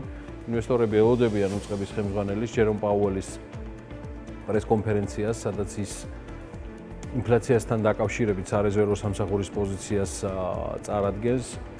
კიდევ რა გითხრათ მიმდინარე კვირაზე, იაპონიის და ინგლისის ცენტრალური ბანკები ნოემბრის მონეტარული პოლიტიკის განახლებულ გადაწყვეტილებებს გამოაცხადებენ. ექსპერტების ნაწილი, მაგალითად, ბრიტანეთში საპროცენტო განაკვეთის ზრდას ელოდება და გარდა ამისა, ევროკავშირში უმუშევრობის და არსებული ბიზნეს გარემოს შესახებ განახლებული მაჩვენებლებიც გამოქვეყნდება. ავსტრალიაში კი ექსპორტ-იმპორტის და რიტეილ გაყიდვების მონაცემებს გაასაჯაროებენ. სავაჭრო ბალანსის და უმუშევრობის დონის მაჩვენებლების გამოქვეყნება ასევე მოსალოდნელია კანადაშიც. რაც შეეხება საქართველოს მიმდინარე კვირას სამხმარებლო ფასების ინდექსი უნდა განახდეს. ჩვენ გადავხედავთ აუცილებლად როგორი არის ბაზარში და მარკეტებში ამ დროისათვის ფასები, ვიდრე საქსტატი ერთ თვის თავზე დააჯამებს, თუმცა იქამდე ვიდრე თათია ჩაფიჩაძე შემოგვიერთება, ნინი ლონგურაშვილი უნდა შემოგვიერთდეს და გაგვაცნოს ეროვნული ვალუტის გასული კვირის დინამიკა, რაც უნდა ვისაუბროთ ლარის კურსზე, მთავარი მაინც მისი მსხვიდველუნარიანობა, რომელიც პირდაპირ კავშირში არის ეროვნული ვალუტის სტაბილურობასთან. ნახოთ როგორ იქცეოდა ლარი წინა კვირაში და რომელ ვალუტებთან მიმართებაში გაუფასუნდა ან გაიმყარა პოზიციები, საიდან იდეაში დგება საბოლოო სურათი მისი ეფექტური კურსის შესახებ. დილა მშვიდობისა, მოგესალმებით და გისმენთ. დილა მშვიდობისა, ანია გიორგი მივესალმებით და ასევე შემოსავლიან კვირეულს ვუსურვებ ჩვენს საქმიან მაყურებელს. გასული კვირა ისეთივე დაძაბული აღმოჩნდა ლარის ნომინალური გაცვლითი კურსისთვის, როგორც ქვეყანაში არსებული პოლიტიკური მდგომარეობა. ოქტომბრის ბოლო კვირას Bloomberg-ის პლატფორმაზე ვაჭრობა $1 3 ლარი და 16 თეთრის ღირებულებით დასრულდა, რაც სავაჭრო კვირის დაწყებამდე 3 ლარსა და 14 თეთრს შეადგენდა. ეს კი დოლართან მიმართებით ლარის ნომინალური გაცვლითი კურსის 0.78%-იანი გაუფასურება. გასულ თვეს კი ლარის ნომინალური კურსი დოლართან მიმართებით 0.20%-ით გაუფასურდა, მაგრამ წლიურ ჭრილში გამყარებული არის, კერძოდ 1 იანვრიდან დღემდე ლარი 4.15%-ით არის გამყარებული. თუმცა ლარი ამით რეგიონის ვალუტებისგან არ გამოირჩევა, რადგან უმსხვილესი სავაჭრო პარტნიორი ეკონომიკის ეროვნული ვალუტები უფრო მეტით გამყარდა, მათ შორის სავაჭრო კალათის მიხედვით შერჩეული 10 ვალუტიდან ყველაზე მეტით სომხური დრამი არის გამყარებული. იანვრიდან დღემდე სომხეთის ეროვნული ვალუტა დოლართან მიმართებით 8.41%-ით გამყარდა, ასე რომ სომხური დრამი ამაში ნამდვილად ბჯობნის. გასულ კვირას ლარი არამხოლოდ გაუფასურებით, არამედ მერყეობითაც გამოირჩეოდა. ოქტომბრის ბოლოს სავაჭრო კვირის მანძილზე ყოველდღიური ნომინალური გაცვლითი კურსი საშუალოსთან მიმართებით 0.28%-ით მერყეობდა. თუმცა უნდა აღინიშნოს, რომ ამავე პერიოდში რამდენიმე ვალუტა ლართან შედარებით უფრო არასტაბილური იყო, მაგალითად, ყველაზე მეტად მერყევი რუსული რუბლი აღმოჩნდა გასულ კვირას 0.53%-იანი გაუფასურების ფონზე, რუბლის მერყეობა 0.91% იყო, რაც თურქული ლირის შემთხვევაში 0.44%-ს შეადგენდა. გარდა რუბლი და ლირისა, ლარზე მაღალი მერყეობა ევროსაც ახასიათებდა. ოქტომბრის ბოლოს სავაჭრო კვირას ევროს ნომინალური კურსი 0.73%-იანი გაუფასურების ფონზე საშუალოსთან მიმართებით ყოველდღიური კურსის მერყეობა 0.39% იყო. აღნიშნულ პერიოდში შედარებით სტაბილური სომხური დრამი და ჩინური იუანი აღმოჩნდა, რადგან ორივე მხოლოდ 0.14%-ით მერყეობდა. გასულ კვირას შერჩეულ ვალუტებთან მიმართებით ლარის ნომინალური კურსის ცვლილება ეფექტური კურსზეც აისახა, თუკი ოქტომბრის მესამე სავაჭრო კვირას ნომინალური ეფექტური კურსი თითქმის უცვლელი იყო, ეს მაჩვენებელი ოქტომბრის ბოლო კვირას 0.56%-ით გაუფასურდა. ოქტომბრის ბოლოს სავაჭრო კვირას ყოველდღიური ნომინალური ეფექტური გაცვლითი კურსის ინდექსი საშუალოდ 119.1 ნიშნულზე იყო, რომლის მერყეობა 0.33%-ს შეადგენდა. ეს კი წინა პერიოდთან შედარებით არასტაბილურობას მიუთითებს, რადგან ოქტომბრის მესამე სავაჭრო კვირას ეს მაჩვენებელი 0.21% იყო. თავის მხრივ აღნიშნული ინდექსის სტაბილურობა მნიშვნელოვანია საგარეო ვაჭრობაში ჩართული სუბიექტებისათვის. ამასთან გასულ კვირას წინა წლის ანალოგიურ პერიოდთან შედარებით ეფექტური გაცვლითი კურსის ინდექსი 2.54%-ით არის გამყარებული, რაც წინა კვირის შემთხვევაში 3.55% იყო. საბოლოოდ გასულ კვირას ლარის ეფექტური ნომინალური გაცვლითი კურსის გაუფასურება ამ პერიოდში ექსპორტის ზრდაზე დადებითად აისახება, ხოლო იმპორტზე კი ამ შემთხვევაში უკვე პირიქით. ჩვენ წარმატებულ კვირეულს გისურვებ ჩვენი მაყურებლების სახელით. ეხლა კი გადავდივართ კიდევ ერთ ჩართვაზე ჩვენი სტუდიიდან. ამჯერად ჩვენი რეპორტიორი თათია კაკიაშვილი გვაგოცნობს რა ვითარება ინდუსტრიაში, რომელიც ასევე საკმაოდ მნიშვნელოვანია ხარჯის კუთხით ჩვენი მოქალაქეებისთვის. რა ხდება და რა ვითარება არის ჯანდაცვის პროდუქტებზე და სერვისებზე, როგორ არის და რა მიზეზით გაზრდილი ფასები ჯანდაცვის ინდუსტრიაში. დილა მშვიდობისა, თათია, და გისმენ რისი მოძიება და ინფორმაციის მომზადება მოახერხე 1 ნოემბრის ჩვენი საქმიანი დილის გამოშვებისთვის. ანა გიორგი, დილა მშვიდობისა და მივესალმები საქმიანი დილას მაყურებელს. ის რა მონაცემების გადამუშავებაც მოვასწარით ამ დროისთვის არის აგვისტოს დადასტურებული მონაცემები, რომლის მიხედვითაც ვარკვევთ, რომ ინფლაციური პროცესების ხელშემწყობი ქვეყანაში სწორედ ჯანდაცვის სერვისები და პროდუქტებია. მათ შორის მედიკამენტები, რომელთა დიდი ნაწილი ქვეყანაში იმპორტირებულია და სწორედ ამ ჩამონათვალს გაგაცნობთ ახლა. მას ასე, მხოლოდ აგვისტოს მდგომარეობიდან მას შემდეგ მომხმარებელმა იცის, რომ კიდევ მეტადაც გაძვერდა, მაგრამ აგვისტოს მდგომარეობით გვაქვს ასეთი ვითარება. ანუ შემოდგომას შევხვდით გაზრდილი ფასებით, შემდეგ მომსახურებაზე და პროდუქტებზე ჯანდაცვაში. თერმომეტრი გაძვერდა 49.1%-ით, სისხლძარღვთა გამაფართოებელი მედიკამენტები 30.9%-ით. ტკივილგამაყუჩებელი მედიკამენტები 26.3%-ით, შპრიცი 21.2%-ით. საჭმლის მომნელებელი სისტემების პრეპარატები გაძვერდა 17.1%-ით, ბამბა 11.3%-ით. ანთების საწინააღმდეგო პრეპარატები გაძვერდა 9%-ით, წნევის საზომი აპარატი კი 8.9%-ით. რაც შეეხება ვიტამინებს, ეს პროდუქტი გაძვერდა 7.9%-ით, სისხლის ანალიზი კი 6.8%-ით. ანტიბიოტიკები ანტიბიოტიკებზეც ვისაუბროთ. ანტიბიოტიკები გაძვირდა 6.6%-ით, სათვალის ლინზები 6.4%-ით, სამშობიარო მომსახურება 6.2%-ით, ქირურგიული მომსახურება კი 5.2%-ით. რაც შეეხება საავადმყოფოს მომსახურებას, ეს მომსახურება გაძვირდა 5%-ით, თერაპევტის კონსულტაცია 4.8%-ით, ეკოსკანირება 3.9%-ით, სტომატოლოგის მომსახურებას რაც შეეხება, კბილის დაბჟენა გაძვირებულია 2%-ით, ხოლო კბილის ამოღება გაძვირდა 0.3%-ით. თათია, დიდი და მაქვს თხოვნა შენთან, რომ მომავალი კვირიდან, ანუ ორშაბათის მიმოხილვებს დავამატოთ ფასები ისეთ მედიკამენტებზე, მაგალითად როგორც არის ნოშპა, ქსარალტელ, კარდიომაგნილი, დეტრალექსი, აუგმენტინი, ტრიპლალექსამი, პრესტანსი. ეს არის არასრული ჩამონათვალი იმ წამლებისა, რომელიც ყველაზე დიდი მოთხოვნით სარგებლობს და მოხმარებაშია საქართველოში და ჩვენმა მოხმარებელმა უნდა იცოდეს რეალური მიზეზები, რა ფასებთან აგვაქვს საქმე, როგორ არის ეს კავშირში ლარის კურსთან და ჯანდაცვის პოლიტიკასთან თუ რეგულაციებთან ამ ქვეყანაში. ეს თემა ზოგადად გაიშლება ყოველ ორშაბათ ჩვენ საქმიან ეთერში, ისევე როგორც ბევრი სხვა თემები და მიმართულებები. ჩვენ ახლა მე მგონი მზადა გვაქვს ჩართვა საკოლმეურნეო ბაზრიდან, საკმაოდ საინტერესო თემას გვიმზადებს თათია ჩაფიჩაძე. ის გაგვაცნობს უკვე ფასების თემას, იმედია კავშირი არის. თათია ჩაფიჩაძე აგერ ემზადება უკვე ჩართვისთვის ნავთობის ბაზრიდან, რომელსაც ბევრი თბილისელი და დედაქალაქის მკვიდრი სტუმრობს. მიმდინარე თუ კვირის მარაგების შესავსებად, მანამდე გეტყვით, რომ ყოველ ორშაბათს BMG-ს გუნდი შემოგთავაზებთ მიმდინარე ფასებს და კვირის ტენდენციებს ძირითად პროდუქტებზე, იქნება ეს წამლები, საწვავი, ლარის კურსი თუ სხვა და გაგიზიარებთ ასევე კვირის მოლოდინებს. ეხლა თათია ჩაფიჩაძის ჯერია, რომელიც გაუზიარებს მაყურებელს თლად პირველი ხელიდან ინფორმაციას ფასებზე, ძირითად პროდუქტებზე საკოლმეურნეო ბაზრიდან. თათია, დილა მშვიდობისა და გისმენ ყურადღებით.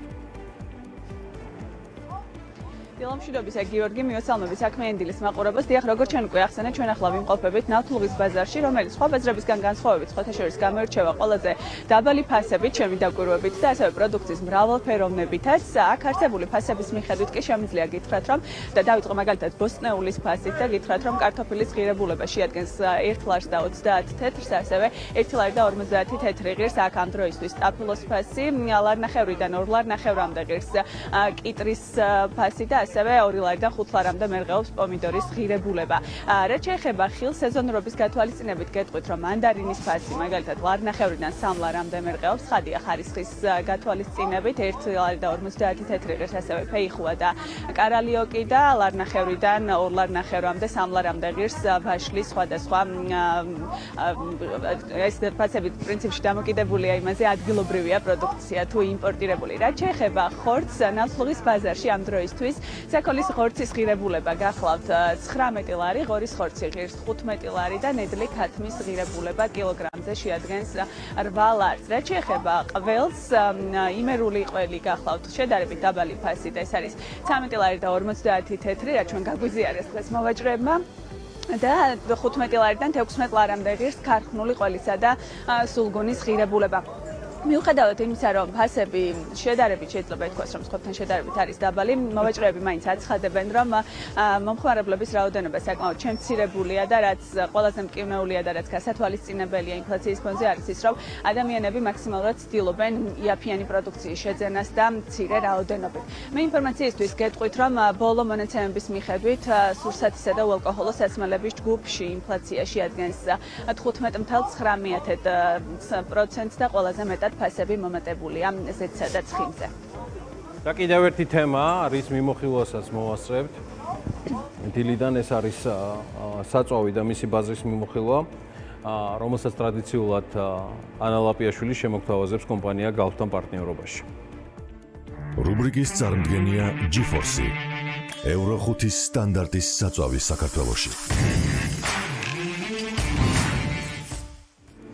დასავლური სამყაროს უმსხვილეს ნავთობკომპანიებს 2008 წლის კრიზისის შემდეგ საერთოდ ყველაზე მომგებიანი მესამე კვარტალი ჰქონდათ და ანალიტიკოსები ამბობენ, რომ 5 უმსხვილესი ნავთობკომპანია დაწყებული Royal Dutch Shell-ით და Toyota Energy-ით მესამე კვარტალში დაახლოებით 29 მილიარდი დოლარის თავისუფალ ფულად ნაკადს დააფიქსირებენ.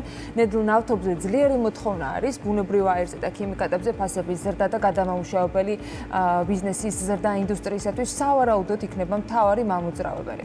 მოკლედ, სასაქონლო ფასების ზრდის მიუხედავად, საჯარო ნავთობკომპანიების აღმასრულებლები ამ წლის დავალიანების გადახდაზე და აქციონერებისათვის ნაღდი ფულის დაბრუნებაზე ორიენტირებულები ხდებიან და განსაკუთრებით ბოლო 10 წლის განმავლობაში სუსტი ფინანსური მაჩვენებლებისა და ენერგეტიკული ტრანზაქციით გამოწვეული რისკების ფონზე. ამასთან ევროპასა და აზიაში ბუნებრივი აირის დეფიციტის ფონზე წიაღისეული საწვავის მოპოვების სტიმული თანდათან იზრდება და შტატები და ინდოეთი OPEC+-ის ნავთობის წარმოების გაზრდას ითხოვენ. მიუხედავად ამისა, HSBC-ის თანახმად აღმასრულებლები უნდა იყვნენ ფრთხილად აქციონერების ანაზღაურების მიმართ ზედმეტი ვალდებულების აღებაში, რადგან შესაძლოა ნავთობკომპანიებისათვის კარგმა დრომ დიდხანს არ გასტანოს. მიუხედავად იმისა, რომ ბუნებრივ აირზე ფასის კლების და შედარებით იმედიანად ყოფნის კვირა იყო წინა კვირა, რაც შავი ოქროს ფასზეც აისახა, კვირის ბოლო ბირჟები მაინც მწვანე ზონაში დაიხურა და ისიც უნდა ითქვას სხვათა შორის, რომ უჩვეულოდ არის დაახლოებული WTI-სა და Brent-ის ტიპის ნავთობის ფასები ერთმანეთთან. WTI-ის ღირებულება კვირის ბოლოს $83 და 57 ცენტი იყო და Brent-ის ტიპის ნავთობის ღირებულებამ $83 და 72 ცენტი შეადგინა. ჩინური ნავთობისა და გაზის კომპანიებმა Petrol China-მ და China Petrol and Chemical Corporation-მა მესამე კვარტალში გაზარდეს ამავე დროს საშემოსავლო მაჩვენებლები. მაჩვენებელი გაიზარდა ბუნებრივ გაზზე და ნავთობზე მოთხოვნის ზრდის გამო ამ შემთხვევაშიც და კომპანიების მოგება შემცირდა საოპერაციო ხარჯების გაზრდის გათვალისწინებით.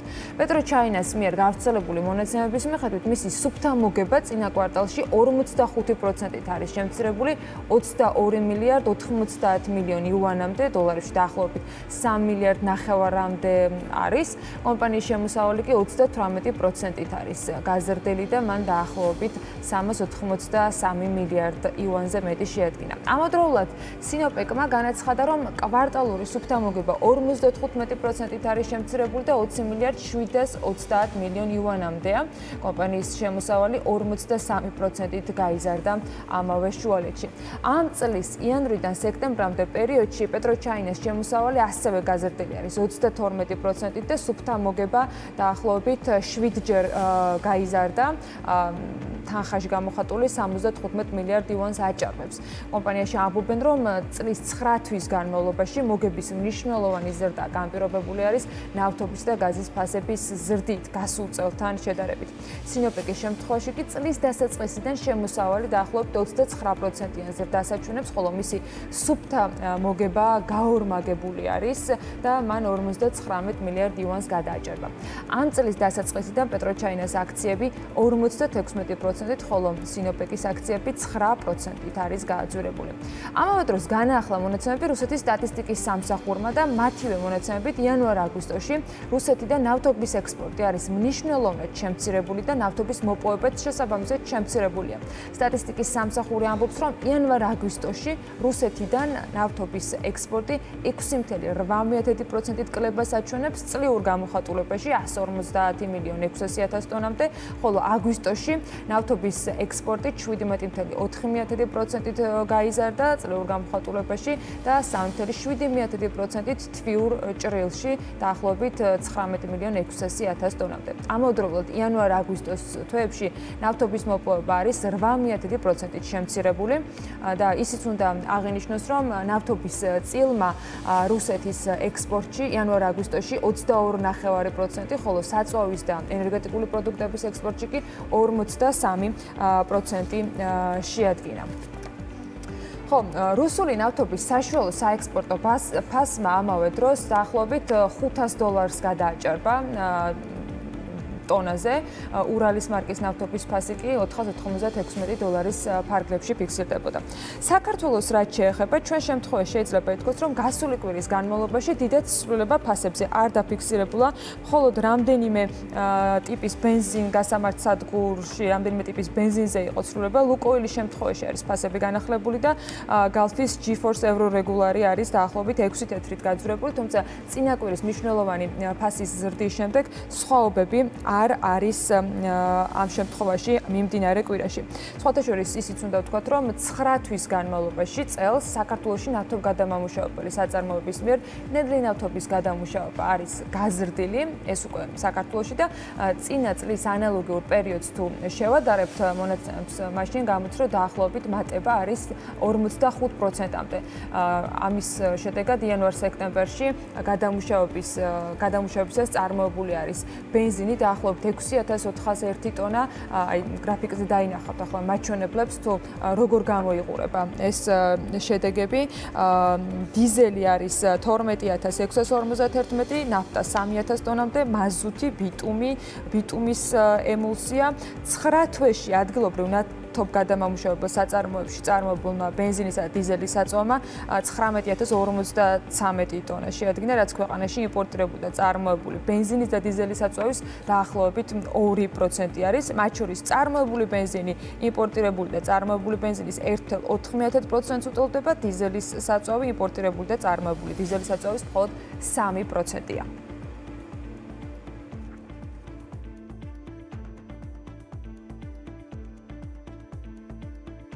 რუბრიკის წარმდგენია G4 Euro 5-ის სტანდარტის საწვავი საქართველოში. ახლა თათია ჩაფიჩაძეს უბრუნდებით, რომელიც გადაწყვეტს უკვე მაღაზიებსა და სუპერმარკეტებში არსებულ ფასებს ყოველდღიურობისათვის სავაჭრო დაწესებულებებიდან გამომდინარე, რომელსაც ხშირად ვსტუმრობთ ხოლმე. თათია, კიდევ ერთხელ მოგესალმებით და დაახლოებით როგორი გვაქვს ამ შემთხვევაში ფასები? ანა, კიდევ ერთხელ დილა მშვიდობისა, მივესალმები საქმიანი დილის მაყურებელს. ცხადია, ფასები განსხვავდება იმის მიხედვით, თუ რომელ ჰიპერმარკეტში ან სუპერმარკეტში მივდივართ და რომელი კომპანიის მიერ წარმოებულ პროდუქციას ვირჩევთ, თუმცა იმის გათვალისწინებით, რომ ჩვენი ამოსავალი ამ შემთხვევაში იყო მასობრიობა, ვეწვიეთ ერთ-ერთ ყველაზე მსხვილ ჰიპერმარკეტს, რომელიც ქვეყნის მასშტაბით ფუნქციონირებს და იქ არსებული ფასების მიხედვით გეტყვით დღეისათვის რა სიტუაცია დახვდება ჩვენს მომხმარებელს. დავიწყოთ სოციალური პურით, რომლის ღირებულება 1 ლარი და 5 თეთრია, შავი პურის შემთხვევაში კი ყველაზე მინიმალური ფასი 1 ლარი და 30 თეთრია. რაც შეეხება ბოსტნეულს, კიტრის ფასი ამ შემთხვევაში ლარი და 95 თეთრიდან იწყება 2 ლარი ნახევრამდე, 3 ლარი და 20 თეთრი ღირს პომიდორი და ლარი და 55 თეთრი ღირს კარტოფილი. რაც შეეხება ხორცის ღირებულება, საქონლის ხორცის შემთხვევაში შეადგენს 26 ლარს და 50 თეთრს, ღორის ხორცი ღირს 19 ლარი, ნედლი ქათმის ღირებულება შედარებით ძვირია ამ შემთხვევაში, ვიდრე ჩემს წინა ჩართვაში ბაზრის ფასებზე მოგახსენეთ და შეადგენს თითქმის 11 ლარს და საშუალოდ 9 ლარამდე ღირს 1 კილოგრამის სოსისის ღირებულება ყველაზე დაბალ ფასიანი შეიძლება ითქვას. რაც შეეხება უკვე ბურღულეულს, მაკარონის ღირებულება არის ლარი და 80 თეთრი, 4 ლარი და 55 თეთრი ღირს წიწიბურა, 2 და 35 თეთრი ღირს ბრინჯი და ფქვილის ღირებულება არის 1 ლარი და 65 თეთრი. ზეთი, როგორც გითხარით, ყველაზე მეტად არის გაძვირებული ამ წლის განმავლობაში და ჰიპერმარკეტებში 1 ლიტრი ზეთის ღირებულება ყველაზე იაფი, ეს არის 7 ლარი და 55 თეთრი და იზრდება 8 ლარი და 15 თეთრამდე და ასე შემდეგ. რაც შეეხება კვერცხს, 10 ცალიანი შეფუთვა კვერცხის ღირებულება, ესეც განსხვავებულია იმის მიხედვით, თუ რომელი კომპანიის ნაწარმს ვირჩევთ და საშუალოდ არის 4 ლარი და 75 თეთრი. ასევე კარაქის ღირებულება 200 გრამის შემთხვევაში ყველაზე მინიმალური, რაც ჩვენ ყველა გუში ნახეთ, ეს იყო 5 ლარი და 20 თეთრი და რძის ღირებულება შეადგენს 3 ლარს და 20 თეთრს. ეს არის დაახლოებით ის ვითარება ფასების მიმართულებით, რაც მომხმარებელს დღესდღეობით ქვეყნის მასშტაბით არსებულ ჰიპერმარკეტებში დახვდებათ. მადლობა თეთიას, ჩვენ ვეცდებით ხოლმე რომ საქმიანი დილას მაყურებელს ორშაბათობით გაუახლოთ ინფორმაცია ყველა იმ ძირითად პროდუქტზე, რაც ჩვენი ხარჯის მთავარ ნაწილს წარმოადგენს. თეთია ჩაფიჩაძე შემოგვირდება უკვე სულ მალე ოფისში, იქამდე სტუმრებს მასპინძლობ საქმიანი დილას ეთერში. გაზრდილი მოთხოვნა და მზარდი ბიზნესი ქართულ-გერმანული რეპროდუქციული ცენტრი ცოტა ხნის წინ პირველი რეპროდუქციული კლინიკა გახდა ქვეყანაში, რომელმაც ISO სერტიფიკატი და ასევე ამერიკის საკვებისა წამლის სააგენტოს სერტიფიკატი მიიღო. საერთაშორისო აღიარებასთან ერთად ქართულ-გერმანული რეპროდუქციული მედიცინის ცენტრი მართვის და მენეჯმენტის ახალ სტილზეც გადაეწყო და ახალი შენობაც შეიძინეს. მოკლედ, ბევრ საინტერესო ამბავზე ნინო მუსაიძესთან ქართულ-გერმანული რეპროდუქციული ცენტრის დამფუძნებელთან ვისაუბრებთ რამდენიმე წუთში.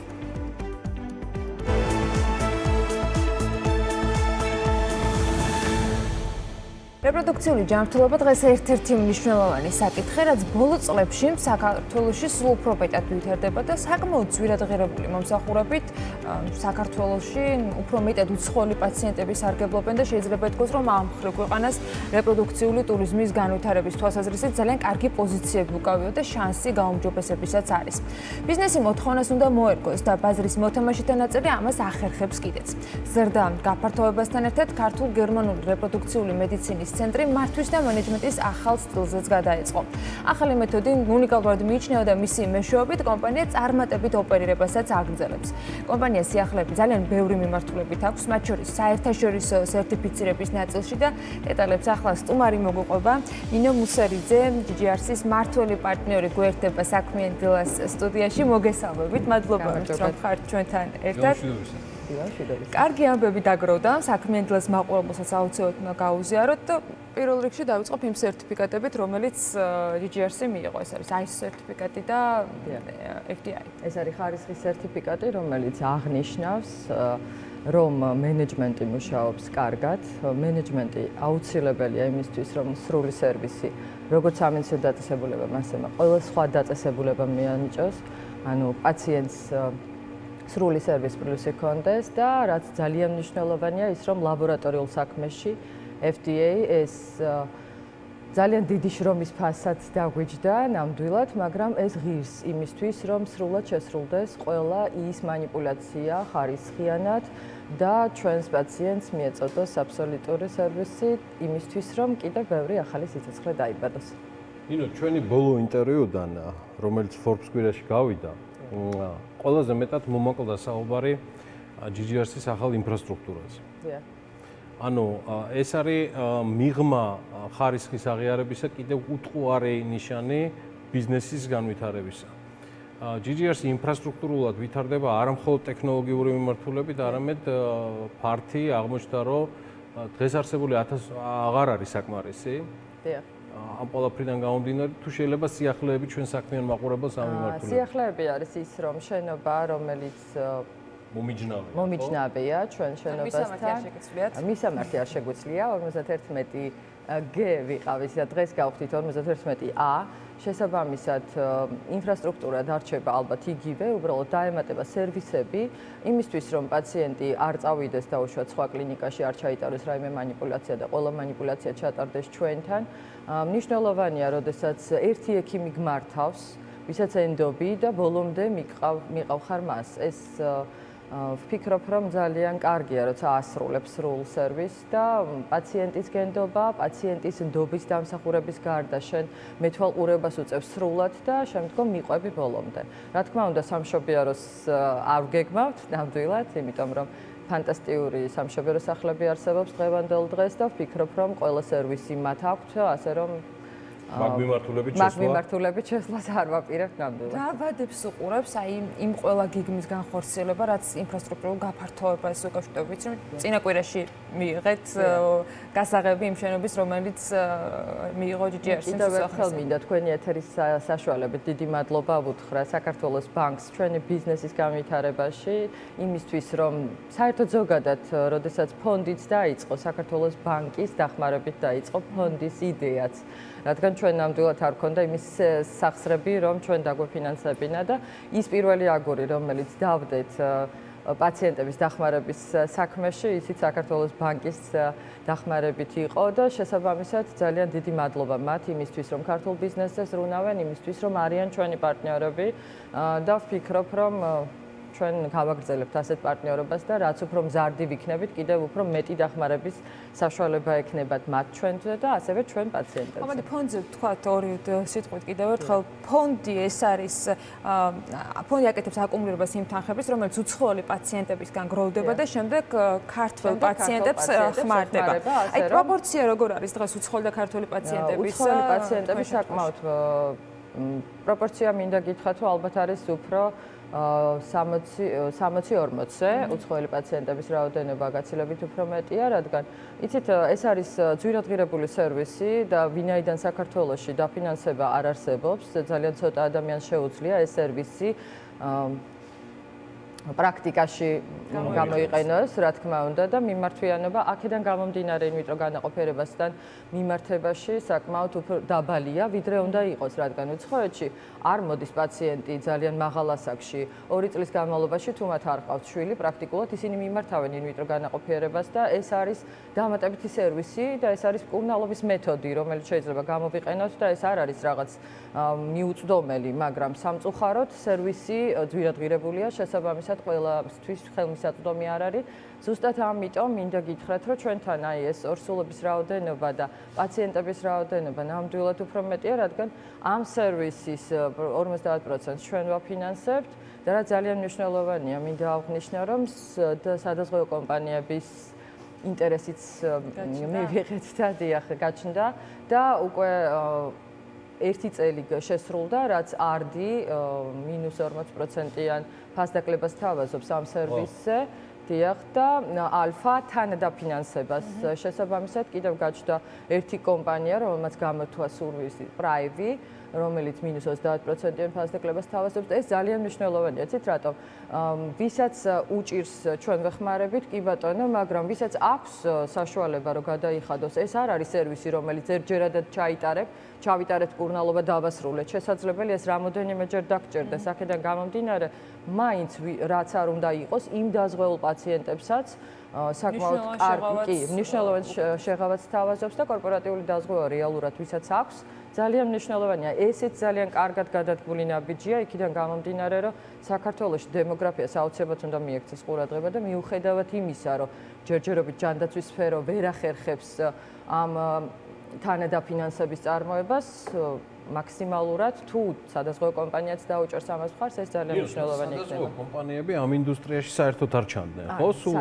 ეს ჩემთვის ძალიან მნიშვნელოვანი ის არის, რომ მათ ინტერესი გამოხატეს. ნამდვილად და კარგი გადადგმული ნაბიჯი სადაზღვევო კომპანიების. კი ბატონო, ნამდვილად იქიდან გამომდინარე, რომ რეალურად როგორც კი ჩაიწერება ისტორიაში უშვილობა, საერთოდ არც ერთი ანალიზიც კი არ ფინანსდება.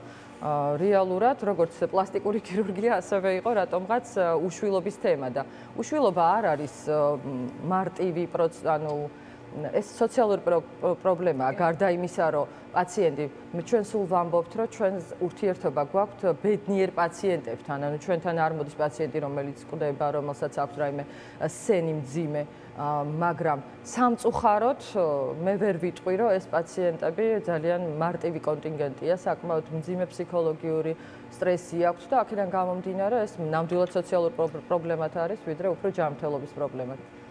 მაგრამ ბოდიში ბიზნესს შეუძლია ბევრ რაღაცის მოგორა. აი როგორც ბიზნესი, ისე რომ შევხედოთ ახლა ამას და თან საქართველოს პოზიციებს ამასთან დაკავშირებით, ვიდრე თქვენ შემოგვიერთდით, მე აღვნიშნე, რომ იმდენად მოთხოვნადია, რომ გვაქვს დღეს კარგი პოზიციები, მაგრამ კიდე უფრო უკეთესის შანსი გვაქვს, რომ ტურიზმი მათ შორის განავითაროთ. აი რა ქმნის ამ უპირატესობას, როგორი არის დღეს ჩვენი კანონმდებლობა, რითი ვართ კონკურენტულად უპირატეს თქვათ მდგომარეობაში, ან რა გვჭირდება რომ უკეთეს მდგომარეობა. GGR-ის შემთხვევაში ის აღიარებები, რომელიც სერტიფიცირებას უკავშირდება, კიდევ სხვა დამატებით პლუსი, მაგრამ საერთოდ ბაზარი როგორი არის დღეს საქართველოში? კი ბატონო. მე ვფიქრობ, რომ მოწინავე პოზიცია უჭირავს საქართველოს ამ სფეროში, სამედიცინო ტურიზმის მხრივ ინტერესი რეალურად საქართველოს მიმართ არის სწორედ ამ ინვიტრო განაყოფიერების პროცედურასთან მიმართებაში კანონმდებლობა აბსოლუტურად მორგებულია, ასე ვთქვათ, როგორც პაციენტზე, ასევე ყველა მონაწილე პერსონალზე, აქედან გამომდინარე იქნება ეს სუროგაცია, დონაცია თუ რომელიმე კანონმდებლობის ჩარჩოებში ზის სრულად და გაწერილია ყველა უფლება, როგორც სუროგატი დადის, ასევე პაციენტის. აქედან გამომდინარე პაციენტმა იცის, რომ აბსოლუტურად დაცულია და ასევე დედამაც იცის, რომ აბსოლუტურად დაცულია მისი უფლებები, სრულად გაწერილია კონტრაქტში და შესაბამისად მე ვფიქრობ, რომ ზუსტად ეს, რომ ყველაფერი გაწერილია კანონმდებლობა ასეთი დაცული ყავს კანონმდებლობას ორივე მხარე, რეალურად ჩვენ ვართ მომგებიან პოზიციაში და გარდა იმისა, ჩვენი სერვისი საკმაოდ მაღალი ხარისხის არის და აქ არ არის საუბარი მარტო იმაზე, რომ რაღაცა იაფია და იმიტომ მოდის პაციენტი, არა, ნამდვილად არ არის ფასი იმდენად დაბალი, რაც მსოფლიოს სხვა ქვეყნებში, მაგრამ ხარისხი, ფასი და კანონმდებლობა ერთიანად ქმნიან ისეთ პოზიციას, რომ სამეცნიერო ტურიზმის განვითარების მიხედვით პრაქტიკულად შეგვიძლია ვთქვათ, რომ ინვიტრო განაყოფიერების სფერო არის ერთ-ერთი მოწინავე საქართველოში. და მე ვახსენე კიდევ ერთი, ეს უკავშირდება სიახლეს, რომელიც მენეჯმენტში თქვენ განახორციელეთ. ძალიან დიდი ენთუზიაზმით საუბრობდით Forbes Plus-თან ამ თემაზე და აუცილებლად მინდა რომ აქაც მოვასწროთ საუბარი, რაც ცვლილებებს უკავშირდება, იმიტომ რომ ბევრი საქმე გქონდათ ფაქტია ბოლო თვეების განმავლობაში და მოახერხეთ და ამ მიმართულებითაც გადაწყვეტეთ რომ წასულიყავით. რა შეცვალოთ და რატო? არ ვიცი, შევცვალეთ ის, რომ მოუხსენით ადმინისტრირება, თუმცა ნამდვილად არ ვფიქრობდი, რომ ეს გამოვიდოდა. საქართველოს რეალობაში რაღაც მეგონა, რომ ყოველთვის უნდა იყოს ეს თემა, რომ აუცილებლად შენ ეს უნდა შეასრულო, მაგრამ აღმოჩნდა, რომ იცით, პირადი პასუხისმგებლობაზე აწყობილი ბიზნესი გაცილებით უფრო მოტივირებულია და ყველა ადამიანმა, ვინც აი ამ სფეროში მუშაობს, ყველა მიცის თავისი პასუხისმგებლობა, იცის მისი სამუშაო საათები, რომ არ უნდა გაფუჭდეს სერვისი და მან იცის, რომ ეს ყველაფერი, რაც არის ხარისხი, მოდის მისი პირადი პასუხისმგებლობისგან და არავინ მას ჯოხით არ დახვდება და არ ეტყვის, რომ შენ ეს რატომ არ გააკეთე. იცით, ვფიქრობ, რომ мотиваცია, ოჯახური გარემო და რეალურად ჩვენი სერვისი დაკავშირებულია ახალ სიცოცხლესთან. არ ვფიქრობ, რომ აქ რაღაცა უნდა იყოს მენეჯმენტში ისეთი სიტუაცია, სადაც შიშის მომენტი უნდა იყოს, ან ურთიერთპატივისცემა, პირადი პასუხისმგებლობა და ვფიქრობ, რომ ექიმის და პაციენტის ურთიერთობაც ასეთივეა და არ შეიძლება ამაზე манипуლირება რაღაცა იცით საათებით, ადმინისტრატორით, დირექტორით თუნდაც კი. შედეგი ძალიან კარგია და ვფიქრობ, რომ ის ოჯახური გარემო, რომელიც ხდება პაციენტს ჯერ შემოსვლის დროს, ეს იგრძნობა ყველაფერში, შემოსვლის პირველი ნაბიჯიდან. და მე გისურვებთ ბევრ ბედნიერ პაციენტს და რა თქმა უნდა გზრდა განვითარებას ბიზნესზე. მადლობა დიდი იმისთვის, რომ ვიყავით ჩვენთან ერთად. ნინო მუსერიძე, ქართულ-გერმანული რეპროდუქციული ცენტრის GGR-ის დამფუძნებელი გსტუმრობდა საქმიანი დილას ეთერში. ახლა საქმის კურსის დრო არის და რამდენიმე წუთში გებრუნდებით.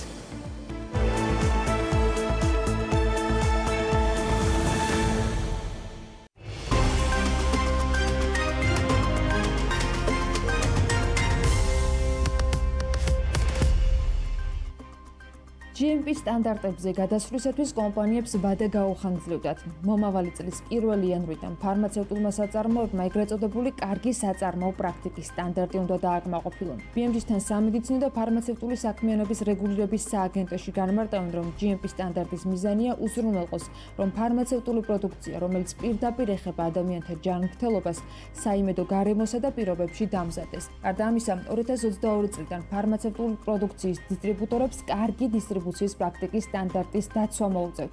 ეს კი გულისხმობს იმას, რომ მედიკამენტის შენახვა და ტრანსპორტირება ფარმაცევტული პროდუქტის ინსტრუქციით გათვალისწინებული სტანდარტებით უნდა ხდებოდეს. ჯანდაცვის სამინისტროს ინფორმაციით, ამ ეტაპზე საქართველოში 70-მდე ფარმაცევტული კომპანიაა, რომლებიც ადგილზე ქართულ მედიკამენტებს აწარმოებენ. ჯანდაცვის მინისტრმა ეკატერინე პრიკარაძემ რამდენიმე ხნის წინ ამ საკითხზე საუბრისას თქვა, რომ არიან საწარმოები, რომელთა არსებობა და იქ წამლის წარმოება სირცხვილია. საქართველოში მშენებლობაზე გაცემული ნებართვები გაიზარდა. საქსტატის მონაცემებით ამ წლის იანვარ-სექტემბერში 7425 ნებართვა გაიცა, 2020 წლის ანალოგიურ პერიოდთან შედარებით კი 6.5%-ით მეტია. ეს იმას ნიშნავს, რომ ქვეყნის მასშტაბით 5372 კვადრატული მეტრის ფართობზე ახალი ნაგებობები უნდა აშენდეს. გაცემული ნებართვების 73.7% 4 რეგიონზე მოდის: თბილისზე, მცხეთა-მთიანეთზე, ქვემო ქართლისა და იმერეთის რეგიონებზე. საქსტატის ინფორმაციით ამ პერიოდში ნებართვები გაიცა მრავალფუნქციური საცხოვრებელი კომპლექსების, სავაჭრო ობიექტების, სასტუმროების, სამრეწველო საწარმოების, სასოფლო-სამეურნეო დანიშნულების ობიექტების და სხვა სახის ნაგებობების მშენებლობაზე. გასაკვირი არ არის, რომ შედარებით დიდი წილით წარმოდგენილი არის მრავალფუნქციური საცხოვრებელი კომპლექსები. რაც შეეხება დამთავრებულ მშენებლობებს, იანვარ-სექტემბერში ექსპლუატაციაში 1708 ობიექტი შევიდა. ეს 18.1%-ით მეტია წინა წლის იგივე პერიოდთან შედარებით. ბათუმის ნავთობტერმინალის 48 მილიონ დოლარიანი ქონება დაყადაღებულია. ამასთან დაკავშირებით კომპანიის მიერ გამოქვეყნებულ ფინანსურ ანგარიშია მითითებული. ყაზახეთის სახელმწიფო საინვესტიციო ფონდის საკუთრებაში არსებული ყაზტრანსოილი ბათუმის ნავთობტერმინალის მესაკუთრეა. თავის მხრივ ბათუმის ნავთობტერმინალი ბათუმის პორტის მართვის ექსკლუზიურ უფლებას ფლობს.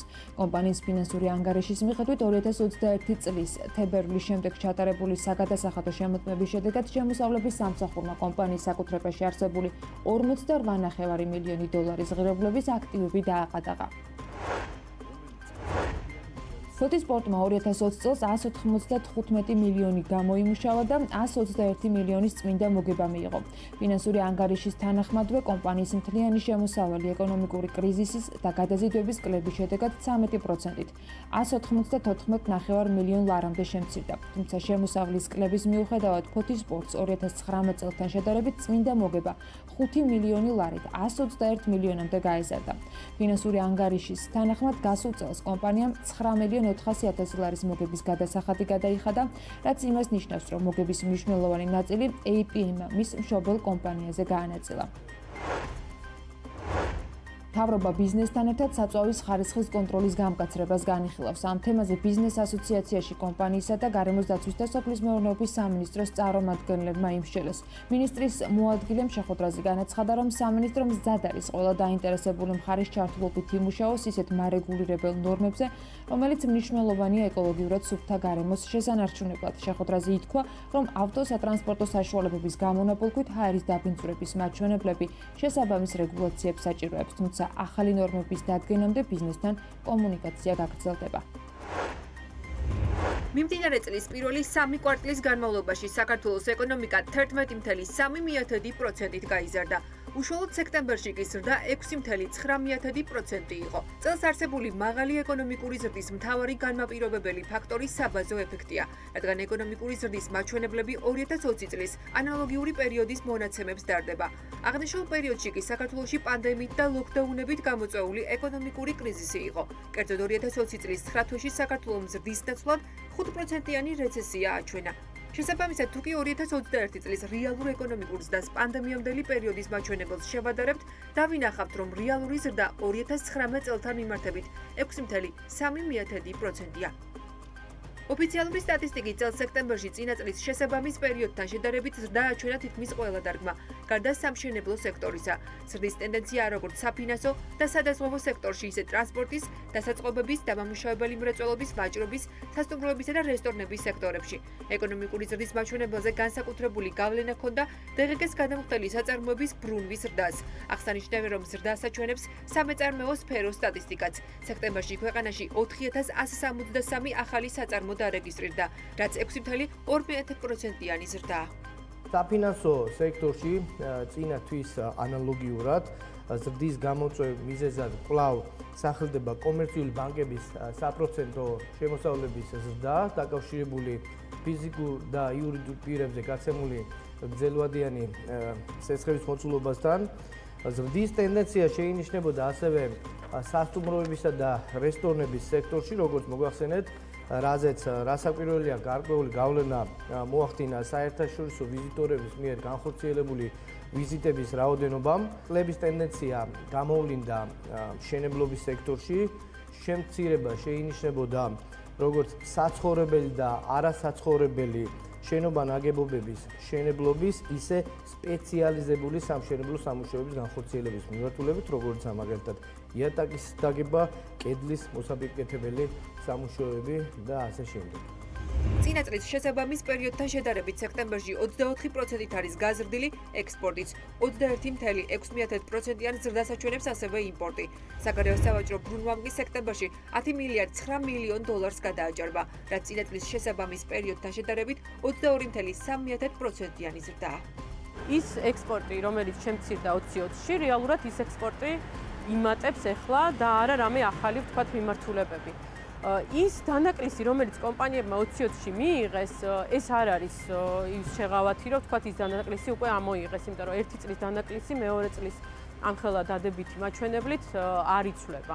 რაც შეეხება თვითონ ზრდას, როგორც იცით, საქართველოს ძირითადად აწარმოებს პირველად პროდუქციაზე ყოველთვის არის მოთხოვნა მსოფლიოში, ეს იქნება სოფლის მეურნეობის პროდუქტები თუ მადნები თუ ფერო, რომელიც ჩვენთვის ძირითადი მაჩვენებლებია და სექტორები.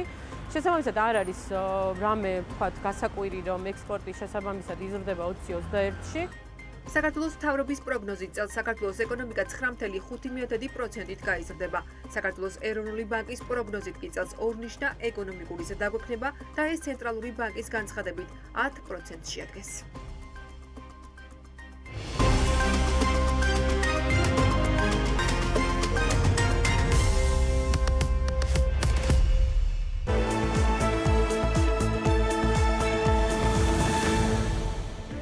მიუხედავად იმისა, რომ განვითარების საუკეთესო ეტაპზე მყოფი მსოფლიო მეორე წელია პანდემიის პირობებშია, შემდეგი პანდემიისათვის მზაობა, როგორც ამბობენ, ჯერ მაინც არ გვაქვს. კორონავირუსული პანდემიის ბოლო როდის დადგება, ეგეც არ ვიცით და თუ ასე გავაგრძელეთ, საქართველოში როგორც ახლა მივდივართ, კარგი არაფერია საპროგნოზო ჩვენსკენ ნამდვილად. მაგრამ თლად საქართველოზე არაკეთებს მსოფლიოს სწორებას და ჯანდაცვის მსოფლიო ორგანიზაციამ მასთან არსებული უნივერსალური ჯანმრთელობის და მზადყოფნის შეფასების ტექნიკური მრჩეველთა ჯგუფის პირველი შეხვედრა ოქტომბრის ბოლოს გამართა. ამ ჯგუფმა ის მეთოდები უნდა შეიმუშაოს, რომელიც ქვეყნებს დაეხმარება გაუმჯობესონ წინასწარი მომზადება შემდეგი პანდემიებისათვის. ამ ჯგუფის წევრია ზაზა წერეთელი, ნორვეგიის სამეფოს ჯანდაცვის სამინისტროს უფროსი მრჩეველი, რომელიც ახლა პირდაპირ ეთერში გვერდება. მოგესალმებით ბატონო ზაზა, მადლობა იმის, რომ ხართ ჩვენთან ერთად. ჯგუფს აუცილებლად უნდა გკითხოთ, რას წარმოადგენს ის, რა დანიშნულების არის და რაზე დაიწყო მსჯელობა, მაგრამ ალბათ პირველი კითხვა, რაც ახლა მსმენელს გაუჩნდებოდა, ჯერ ეს პანდემია არ დაგვისრულებია და შემდეგისთვის რას ვამზადებთო, ეს იქნებოდა სწორედ აქედან გამომდინარე კითხავთ, რისთვის შეიქმნა და რა აქვს მიზანი ჯგუფს, რომელიც შემდეგი პანდემიისთვის მზაობას გულისხმობს. მოგესალმებით დილა მშვიდობისა, მივესალმებით მოსმენელს. ნამდვილად ეს ლეგიტიმური შეკითხვაა. საქმე იმაშია, რომ როდესაც შარშან დაიწყო ეს COVID პანდემია, ყველას გვახსოვს ჩვენ როგორი აღმოჩნდა, როგორ მოუმზადებელი იყო მსოფლიო ისე და ძალიან განვითარებული ქვეყნებიც კი პირველი 3 თვის 4 თვის განმავლობაში ყველა ცოტა გაოგნებული იყო და ვერ ხვდებოდა რა გაეკეთებია და სწორედ ამის გამო როდესაც ესეთი რამ მოხდა, თან თუ გახსოვთ უკვე შარშან იყო საუბრები იმასთან დაკავშირებით, რომ თქვა თვითონ ჯანდაცვის მსოფლიო ორგანიზაციამ მას დააგვიანა გარკვეულწილად, რომ გამოეცხადებია, რომ კარგად ვერ შეაფასა სიტუაცია და ცოტა გვიან გამოაცხადა, რომ ეს პანდემია და ქვეყნებმა უნდა მიიღოთ გარკვეული ზომები და სწორედ ამის გამო როდესაც ასეთ რაღაცები მოხდა, შარშან ნოემბერში გადაწყვიტეს მსოფლიო ჯანდაცვის მსოფლიო ორგანიზაციის ასამბლეაზე, 73 ასამბლეაზე, რომ რაღაცნაირად უნდა განუმჯობესებული იყო ის მექანიზმი, რომლის საშუალებითაც ქვეყნები აფასებენ თავის მზაობას ასეთი კრიტიკული მდგომარეობისათვის და გარდა ამისა უნდა გადაფასებული იყო და რაღაც ახლებული ჩამოყალიბებული იყო ის, რომ გაუმჯობესებული იყო ქვეყნებს შორისაც ურთიერთობა, როდესაც ასეთი პანდემია იწყება და სწორედ ამ მიზნით იყო იქნა გადაწყვეტილება მიღებული, რომ იმისათვის, რომ ეს არა მარტო ის არის მზადება შემდგომი პანდემიისათვის, მაგრამ არამედ საერთოდ მთლიანი სისტემის გადახედვა და იმის გაკეთება, იმის შეფასებაც კი თუ რა იყო შეცდომები და რა უნდა გამოსწორდეს იმისათვის, რომ თქვა ქვეყნები უფრო მზად იყვნენ, უფრო სწრაფად მიიღონ რაღაც გადაწყვეტილებები და ერთმანეთს შორის ურთიერთობაც გააუმჯობესონ და სწორედ ამის გამო იქნა მიღებული გადაწყვეტილება, რომ აი ასეთი საყოველთაო ჯანმრთელობისა და მზადყოფნის მიმოხილვა უნდა ჩატარებული იყო და შეიქმნა ეს სპეციალური ჯგუფი, რომელშიც შევედის 21 კაცი არის, რომელიც ახლა იმუშავებს იმ მექანიზმის საშუალებითაც უნდა გაკეთდეს ეს მიმოხილვა. პირველ ეტაპი ალბათ სწორედ შეფასება იქნება იმ ხარვეზებისა, რაც კორონავირუსული პანდემიის პირობებში ნახა მსოფლიო მერთობლივად და ცალკეულმა ქვეყნებმა. აი იდენტიფიცირება საიდან იწყებთ და რის მაგალითზე იწყებთ ბატონო ზაზა? კი ბატონო, ესეთ რა საქმე ასეთი პარალელურ რეჟიმში იქნება. უპირველეს ყოვლისა ჩვენ ახლა მუშაობთ, დაიწყო ჯგუფმა მუშაობა იმაზე, უნდა შემუშავდეს სპეციალური ინდიკატორების მთელი ნაკრები, რომლის მიხედვითაც ამ ინდიკატორების შეგროვება უნდა მოხდეს ქვეყნებში, იმის მიხედვით რომ დაადგინო ამ ქვეყნების მდგომარეობა. არა ეს ეხება არა მარტო იმას, თუ ჯანდაცვის სისტემა როგორ არის, არამედ ეს ეხება აგრეთვე იმასაც, თუ როგორ არის მართვა, როგორი არის კანონმდებლობა, როგორ არის მულტისექტორული ურთიერთობა, იმიტომ რომ ყველაფერს ამას ძალიან დიდი მნიშვნელობა ჰქონდა პანდემიის დროს. ახლა რომ ამ ეტაპზე ჩვენ ეს ვიწყებთ ამ ინდიკატორებზე მუშაობას და გარდა ამისა, უკვე 10 ქვეყანამ გამოთქვა სურვილი, რომ პილოტიც გააკეთოს იმის, რომ ნახოთ როგორ შეიძლება ამ ინდიკატორების შეგროვება და შემდეგ მათი ანალიზი და პირველი ასეთი ორი ქვეყანა არის, ერთი არის ცენტრალური აფრიკის რესპუბლიკა და მეორე პორტუგალია. და სწორედ როდესაც აქ დაიწყება პილოტები, ამ პილოტების დროსაც კიდევ მიზანი იქნება იმისა, რომ ჩვენ შევაფასოთ, რამდენად მოხნილი არის ეს იარაღი, რომ შეაგროვოს ეს ინდიკატორები და შემდეგ ეს ინდიკატორები როგორ მოგეხმარება შენ მართლაც დაადგინო ქვეყანამ სად არის თუ არა ამ კრიტიკულ მდგომარეობას გაუსწორდეს. და პარალელურად ამისა ცხადია ჩვენ ვიწყებთ სხვადასხვა ქვეყნებიდან იმ გამოცდილების შეგროვებას, რომელიც მათ დააგროვეს ამ პანდემიასთან ბრძოლაში, იმისათვის რომ თქვათ საუკეთესო მაგალითები თუ ისინი თქვათ რაღაცა ისეთი შეცდომები იყო დაშვებული, რომელიც ხება მოვლა დაუშვან, რომ ამის შეგროვებას მოხდეს და ამის ცალკეც გამოქვეყნება. აი თქვენ როლს ხედავთ და თქვენი გადმოსახედიდან როგორ ფიქრობთ აი იმ გარემოდან გამომდინარე სოფლიომ ყველა თითქოს ჩანდა რომ ყველას ერთ და იგივე სტრატეგია ჰქონდა ცალკეულ ქვეყნებს, მაგრამ მაინც იყო განსხვავებული მიდგომები. ნუ არ ვიცი საქართველოს რომელ კატეგორიაში ჩაეწერება, მაგრამ ფაქტია რომ საუკეთესო შედეგის მქონეთათვის კატეგორიებში ვერ მოხდება. იყო ნორვეგიული მოდელი, ეხლა უკვე იმუნიზაციასთან დაკავშირებით სხვადასხვა დამოკიდებულებები არსებობს. აი როგორ ფიქრობთ, რა ჩანს დღეს, რა იყო აუცილებელი ერთიანი მართვის პრინციპიდან გამომდინარე და ინდივიდუალური სახელმწიფოების შემთხვევაში? უპირველეს ყოვლისა ერთიანი მართვის პრინციპიდან გამომდინარე, იცით რა იყო ერთ-ერთი პირველი პრობლემა, რომელიც აღმოჩნდა ის იყო, რომ თქვათ ის კანონმდებლობები, რომლებიც იყო შექმნილი ამ ქვეყნებში, მათ ეს კანონმდებლობები იმ მომენტისათვის, როდესაც გამოცხადდა პანდემია, აღმოჩნდა, რომ იყო გარკვეულწილად შეუსაბამობაში და ბევრი ქვეყანა ვერ ღებულობდა გარკვეულ შეზღუდვებს იმის გამო, რომ მათი კანონმდებლობა ამას არ ეთვალისწინებდა. ანუ ქვეყნები შეიძლება ითქვას, რომ ამ საკანონმდებლო გარემო არ იყო განსაზღვრის ამ ასეთი კრიტიკული მდგომარეობისათვის და ამიტომ ამის გადახილვა მოხდა. შემდეგ მეორე ამ პანდემიამ ძალიან წინ წამოჭრა სახელმწიფოს როგორც ასეთის როლი. მართალია არსებობენ სამოქალაქო ორგანიზაციები, არსებობს კერძო ბიზნესი, არსებობს ჩვენ ინდივიდები, მაგრამ აქ ძალიან წინ წამოიწია სახელმწიფოს როგორც ასეთის მთავარი მამოძრავებელის და მარეგულირების როლი და სწორედ ახლა ამიტომაც არის მაგალითად ახლა რამოდენიმე ინდიკატორი, რომელიც უნდა შეიმუშაონ, უნდა რომ სწორედ შეიმუშაონ, რომ შეაფასონ ეს governance როგორც აკეთებდა ქვეყნის მართვა და ცოტა რთულია ყველა თანხდება ამაზე, იმიტომ რომ ცოტა რთულია ახლა შენ შეაფასო რა ინდიკატორი და გამოიყენო ისეთი რომ თქვა შეფასდეს, მაგრამ ყველამ დაინახა რომ ამ governance კონტ ძალიან დიდი მნიშვნელობა იმას თუ როგორ მართავს სახელმწიფო ქვეყანა. სახელმწიფო და არა ჩვენ ცალკეული ინდივიდები ან ცალკეული ბიზნესი, იმიტომ რომ სწორედ მას სახელმწიფოს კონტ ეს მთავარი როლი და სწორედ სახელმწიფოს როლიც იყო შემდეგ მნიშვნელოვანი იმისათვის რომ ქვეყნებს შორის ყოფილიყო თქვა შეთანხმებული მოქმედება, იმიტომ რომ თუ გახსოვთ ძალიან დასაწყისში როდესაც ზოგიერთი ქვეყანა ვერ ხვდებოდა ჩაეკეტა საზღვრები თუ არ ჩაეკეტა საზღვრები, ამ საზღვრების ჩაკეტვასთან დაკავშირებით აიღე პრობლემები ხო არ ექნებოდა სხვა ქვეყნებთან და ასე შემდეგ.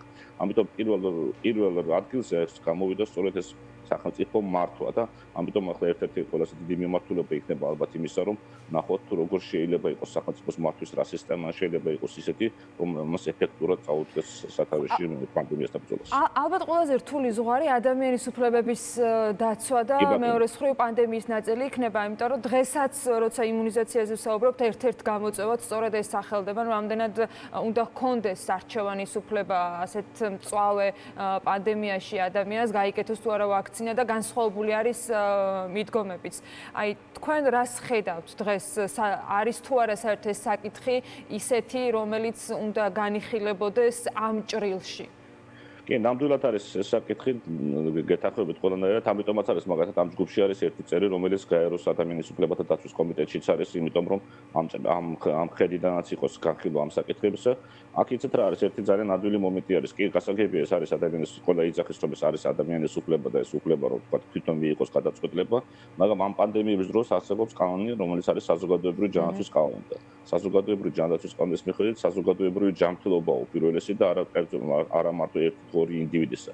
და როდესაც ერთი და ორი ინდივიდის ქცევა აგდებს საფრთხეში მთელი საზოგადოების ჯანმრთელობას, აქ პირველ ადგილზე გამოდის ის ღონისძიებები, რომლებიც მიმართულია იმისათვის, რომ მთელი როგორც ჩვენი საზოგადოება დავიცვათ და არა ცალკეული ინდივიდი. ამიტომ ამ მომენტში საუბარი იმაზე, რომ ვიღაცა ინდივიდს არ უნდა აცრა იმის გამო, რომ ფიქრობს, რომ ეს კარგი, მისი გადასაწყვეტია, არ არის სწორი, იმის გამო არ არის სწორი, რომ მე და თქვენ, რომლებიც აცრები ვართ, მე და თქვენს გვაქვს უფლება იმისა, რომ მოვითხოვოთ, რომ ჩვენი სიცოცხლე არ ჩავარდეს საფრთხეში. ამიტომ შესაბამისად აქ გამოდის წინაპლანზე კიდევ ერთხელ გამბერობს საზოგადოების ჯანმრთელობა და ინდივიდის ჯანმრთელობა და ამიტომ ასეთი საუბრები მიუხედავად იმისა, რომ თქვა არის ადამიანის უფლება, რომ მან თვითონ აერჩიოს, ასეთ მომენტში, როდესაც არის პანდემია, ანუ არის ომი ვირუსთან, უკანა პლანზე გადადის და სწორედ ესეც იქნება ერთ-ერთი სასაუბრო თემა. ჯანდაცვის მსოფლიო ორგანიზაცია დღეს რა რეკომენდაციას გასცემს გარდა გეგმისა, რომელზეც მიდის მუშაობა დღევანდელობაში, იმიტომ რომ აი ზუსტად ის საკითხი, რაზეც თქვენ ახლა ისაუბრეთ, საქართველოშიც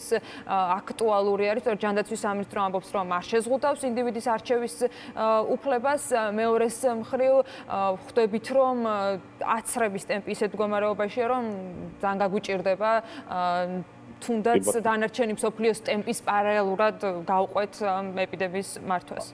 აქ ეთქვით ერთ რამეს, ანა, ისეთ რა ჯანდაცვის მსოფლიო ორგანიზაცია ყოველთვის იძახის და ეხლაც ამბობს, რომ ჯანდაცვის მსოფლიო ორგანიზაციის გადაწყვეტილებას აქვს სარეკომენდაციო ხასიათი და შემდეგ თითოეული ქვეყანა იღებს გადაწყვეტილებას და თუ დავაკვირდებით, ბევრმა ქვეყანამ თვითონ გაერთიანებული, მაგათაც გაერთიანებული სამეფოს რო ავიღოთ, რომელიც ეხლა მსჯელობს სწორედ იმაზე, რომ აი ექიმების გახადოს საყოველთაო აცრები, მიუხედავად იმისა, რომ აცრების მოცვა ძალიან დიდი აქვს გაერთიანებულ სამეფოს. იცით რა, აქ თვითონ ქვეყანა გამოდის იმ სიტუაციიდან გამომდინარე, როგორი სიტუაციაა მის ქვეყანაში და იმისთვის, რომ ეს ქვეყანა გამოვიდეს, რაც შეიძლება სწრაფად პანდემიის მდგომარეობიდან გამოვიდეს, რაც შეიძლება ჩაკვეთის მდგომარეობიდან და ასე იმოქმედოს. ამიტომ ეხლა თქვათ არის სკანდინავიელები, რომლებმაც გადაწყვიტეს, რომ იმდენად მათი დიდი დობა აქვს თავისი მთავრობის საქმე და როცა მთავრობამ მოუწოდა, რომ აივიცრათ და ყველა აიცრა და 80% ავიდა, არის ქვეყნები, მაგალითად აი ახლა აღმოსავლეთ ევროპაში ძალიან ბევრ ქვეყანაში დაიწყო შემთხვევების მატებები, ეს არის ბულგარეთი, რუმინეთი და ერთ-ერთი მიზეზი, რომელსაც ასახერებენ, არის ის, რომ დაბალი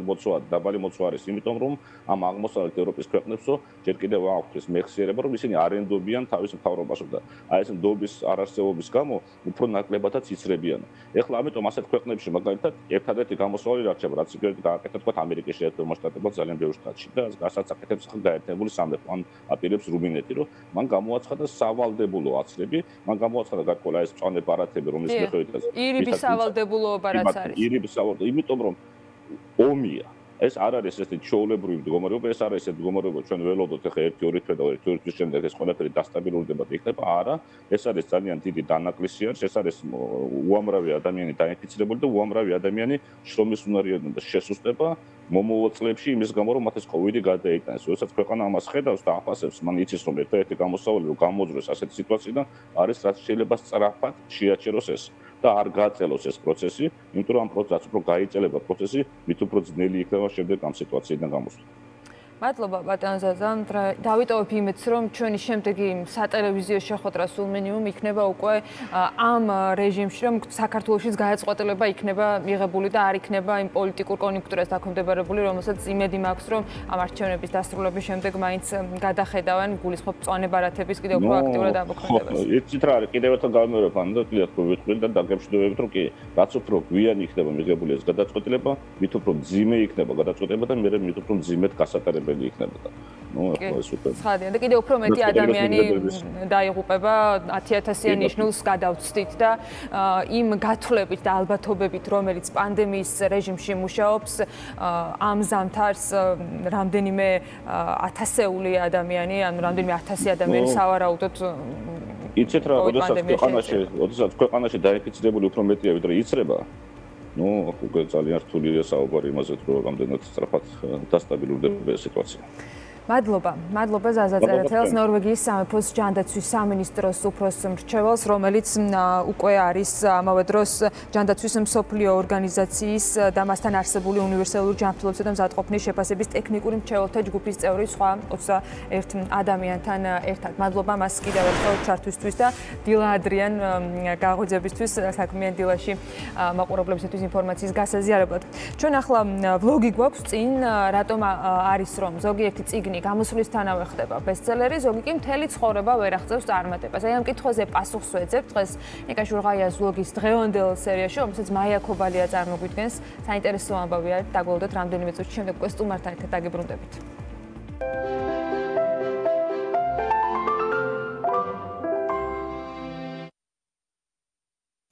მოგესალმებით. ალბათ ხშირად დავინტერესებულ ვართ, როგორ ხდება ან რატომ ხდება, რომ ზოგიერთი წიგნი ხდება ბესტსელერი, ზოგიერთი პროდუქტი ერთ დღეში, როგორც ეძახიან overnight success, ანუ ერთ ღამეში აღწევს წარმოუდგენელ წარმატებას, ან ზოგიერთი სიმღერა აგვეკვიატება ხოლმე და ზოგიერთი პროდუქტის შესახებ, ან ზოგიერთი გამოგონების შესახებ კი, ან ზოგიერთი წიგნის შესახებ მთელი ცხოვრების განმავლობაში შეიძლება ვერ გავიგოთ. ან როდესაც სიმღერის აკვიატებაზე არის საუბარი, აქ საინტერესოა მართლა სიმღერა აგვეკვიატა თუ ჩვენი ოჯახის წევრი ან მეგობარი ან რადიო უკრავდა, იმან იქონია გავლენა და ამიტომაც აგვეკვიატა.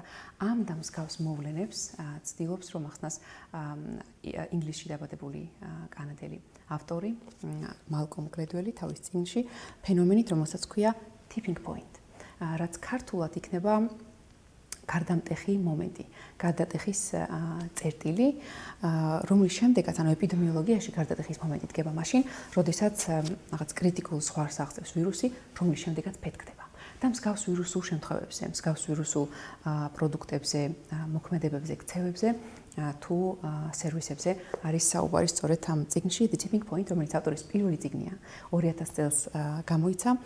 ამის შემდგომ თვითონ ავტორისთვისაც საინტერესო რომ ესეთი გარდამტეხი იყო, იმიტომ რომ ამის შემდეგ დაიწყო მისი ძალიან დიდი მსოფლიო წარმატება, ამ წიგნს ძალიან დიდი წარმატება მოუტანა. ამის შემდეგ კიდევ 6 წიგნი გამოსცა, ერთ-ერთი სულ ახლახანს 2021 წელს გამოიცა და მალკომ გლედველის ერთი ლექციის თანხაც, ერთი ლექციის ღირებულებაც ამის შემდეგ გაიზარდა და ის არის $40,000. გარდა ამისა, გარდიანის მიერ შეფასებულია 21 საუკუნის 100 საუკეთესო წიგნს შორის არის შეტანილი სწორედ ეს წიგნი The Tipping Point.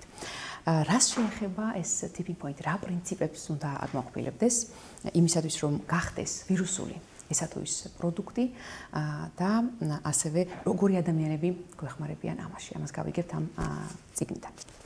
სამ პრინციპს გამოვყოფ, სამ წესს იმისათვის რომ მივახციოთ tipping point, ანუ ამ გარდამტეხ მომენტს, რომლის შემდეგაც უკვე იწყება ძალიან დიდი ბუმი და აფეთქება იქნება ეს პროდუქტის შეძენა, ვთქვათ, ერთი ვიღაც ცნობილი ადამიანი შეიძენს და შემდეგ უკვე მთელი მსოფლიო ყიდულობს, ან ვთქვათ, ერთი ადამიანი წაიკითხავს და შემდეგ უკვე ამათული წიგნის და შემდეგ უკვე მილიონობით ადამიანის გულს იპყრობს ესა თუ ის წიგნი. პირველი პრინციპი ეს არის the rule of the few, ანუ მცირედის კანონი, ესე შეიძლება ითქვას, ანუ ერთგვარი პარეტოს პრინციპის გაგრძელება. პარეტოს პრინციპი რას გვეუბნება? ეს არის ეფექტიანობის, საქმიანობის ეფექტიანობის შეფასების პრინციპი, რომელიც გვეუბნება, რომ ჩვენი შედეგების 80% დამოკიდებული არის ჩვენი საქმიანობის 20%-ზე. მაგალითად, ავტოავარიების 80% პასუხისმგებელი არის 20% დაუდევარი ცხოველებისა. ასევე დიდ კომპანიებში 80% კომპანიის წარმატებისა და პროდუქტიულობისა დამოკიდებულია 20% თანამშრომლების საქმიანობასა და პროდუქტიულობაზე. არის კიდევ ბევრი სხვადასხვა მიმართულება. ასევე, როდესაც რაიმე დიდი სოციალური ცვლილება გვინდა, საზოგადოებაში მოვახდინოთ, აქაც კრიტიკული მასა არის 20%. სანამ მეორე და მესამე პრინციპზე გადავიდოდე, აქვე უნდა ვახსენოთ ძალიან მნიშვნელოვანი სამი ტიპის ადამიანი. აქაც ინგლისურ ტერმინებს გამოვიყენებ, მაგრამ თითოეულ მათგანს ავხსნი, იმიტომ რომ ქართულ ენაში არ მოგვეპოვება სუსტი შესაფერისი სიტყვები, მაგრამ რაც ყველაზე მნიშვნელოვანია, შინაარსობრივად ავხსნი, რას მოიცავს თითოეული მათგანი. პირველი ტიპი ადამიანისა, რომელიც ძალიან გვჭირდება, თუ გვინდა რომ ეს tipping point მოხდეს, ანუ ეს გარდამტეხი მომენტი და ვირუსული აფეთქება გამოიწვიოს ჩვენმა პროდუქტმა თუ ჩვენმა სერვისმა, ეს პირველი ტიპი არის კონექტორები, connectors. ანუ ადამიანები, რომლებიც არიან კომუნიკაციების ოსტატები, რომლებიც არიან დამაკავშირებლები ადამიანებისა, რომელთაც აქვთ საოცარი ნიჭი უნარი და სიყვარული ადამიანებთან ურთიერთობისა, ყავთ ძალიან დიდი სამეგობრო სანაცნობო წრე და თან სიამოვნებას ანიჭებთ ადამიანებთან ურთიერთობა. ერთი ესეთი მეგობარი მაინც ყველას ყავს ჩვენს სანაცნობოში. მეორე ტიპი ადამიანების, რომელიც ასევე ძალიან საჭირო არიან tipping point-ისთვის და ვირუსულად ამ თუ იმ პროდუქტის თუ მოვლენის გახდომისთვის, ეს არის mavens. ეს ერთგვარი ჭკუის კოლოფები, ტვინიკოსა ადამიანები, რომლებიც ყველაფერი იციან ყველაფრის შესახებ. მაგალითად გვჭირდება შევიძინოთ წამალი აფთიაქში, ჩვენთვის ახალია, მაგრამ იმ ადამიანს ვეკითხებით, იმ მეგობარს, ან იმ ნაცნობს, იმიტომ რომ იცის შემადგენლობა ყველა წამლისა, იცის რომელი რესტორანია ქალაქში საუკეთესო და თავის მეგობრის არიელის მაგალითი მოყავს ასევე ერთ-ერთ მაგალითად მალკომ გლედველს, რომელიც ამბობს, რომ ჩემი მეგობრების მეგობრები და მათი მეგობრებიც კი არიელს ვეკითხებით, როცა გვინდა რომ ავირჩიოთ ესა თუ ის რესტორანი, იმიტომ რომ ზუსტად იცის ეს რომელი რესტორანი არის საუკეთესო, სად არის საუკეთესო მომსახურება. ესეთი მეგობრებიც ყველას გვყავს. ან ნაცნობები, რომელსაც მივმართავთ ხოლმე, როცა კომპეტენტური რჩევა გვჭირდება ამ თუ იმ სფეროში. მესამე ტიპი ადამიანებისა, რომელიც ასევე ძალიან მნიშვნელოვანია ამ tipping point-ის მოვლენაში, ამ ვირუსული გადატრიალების გადამტეხ მომენტში, ესენი არიან sales people, ანუ გაყიდვების გურუები. ადამიანები, რომლებიც ძალიან დიდი ქარიზმატულობით გამოირჩევიან და ადამიანები, რომელთაც აქვთ გაყიდვის საოცარი უნარები. და აქაც მოყავს ძალიან ბევრი მაგალითი იმისა, თუ როგორ გვიდევს ალბათ სახლში ძალიან ბევრი ისეთი ნივთი, რომელსაც არასოდეს არ ვიყენებთ. მაგრამ შევიძინეთ იმიტომ, იმ კონკრეტულ მოცემულ შემთხვევაში იქნებოდა ეს ტანსაცმელი თუ ნებისმიერი სხვა ნივთი, შევიძინეთ იმიტომ, რომ ხარი დაგვეჭირა იმ ადამიანისათვის, გამყიდველისთვის, იმიტომ რომ ძალიან მოგვეწონა მოხიბლა და უარი ვერ ვუთხარით. ესევე არის, როდესაც საუბარია ინფორმაციაზე და ინფორმაციის ამოκრებაზე, ზუსტად იგივენაირად ვიქცევით, როდესაც უყურებთ ამ თუ იმ ფილმს.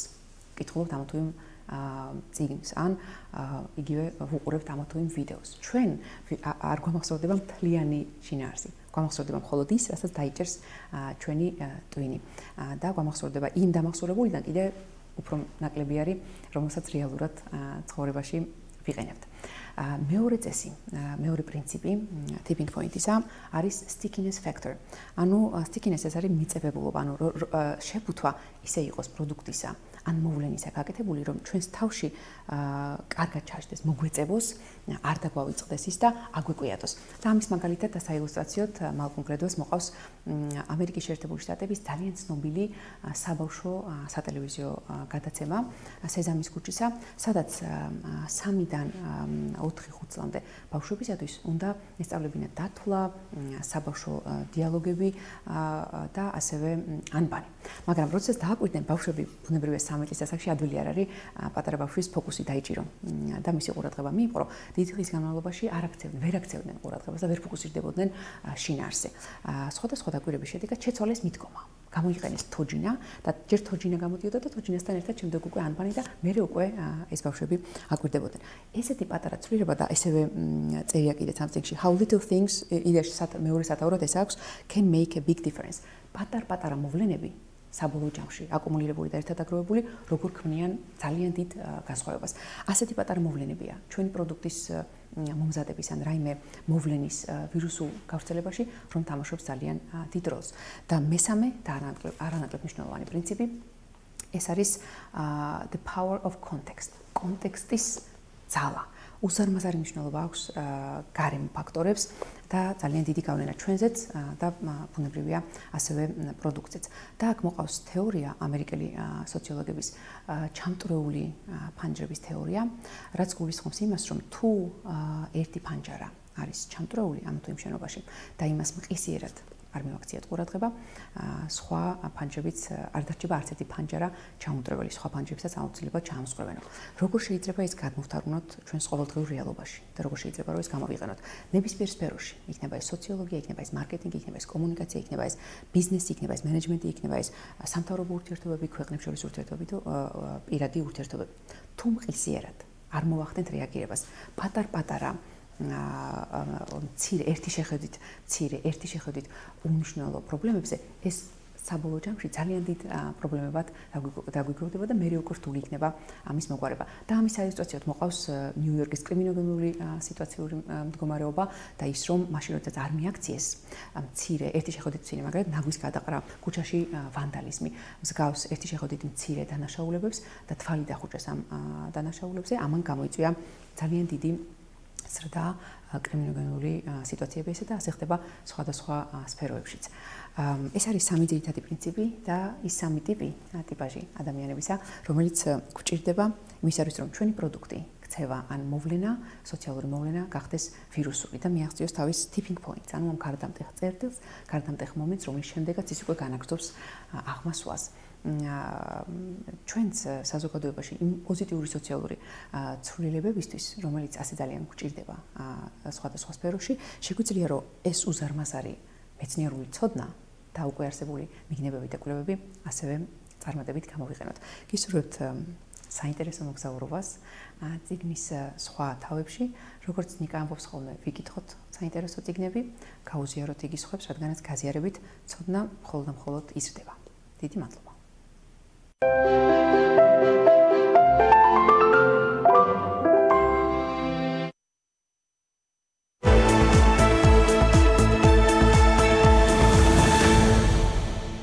BMG, Edupini და საზოგადოება და ბანკები წარმოგიდგენთ. რჩევები ფინანსურ უსაფრთხოებაზე გიორგი კეპულაძესთან ერთად. საქართველოს საბანკო ასოციაცია მომხმარებელს მიმართავს და შესაძლო კიბერდანაშაულის შესახებ აფრთხილებს, როგორც ასოციაციაში განმარტავენ ბოლო რამდენიმე დღის განმავლობაში მომხმარებლის ნაწილს კომერციული ბანკების სახელით სატელეფონო ზარის საშუალებით უკავშირდებიან. ზარები როგორც ქართული, ისე საერთაშორისო ნომრებიდან ხორციელდება, კიბერთაღლითები კი ძირითადად რუსულ ენაზე საუბრობენ. ისინი მოქალაქეებს სხვადასხვა საბანკო ტრანზაქციის განხორციელებას, ბარათის მონაცემების გაზიარებას, ან უკვე განხორციელებული ტრანზაქციების შესახებ ინფორმაციის მიწოდებას თხოვენ. მსგავსი ფაქტების გამო ასოციაცია მომხმარებელს საბანკო და პერსონალური ინფორმაციის გაზიარებამდე განსაკუთრებული ყურადღების გამოჩენისკენ მოუწოდებს ყველას.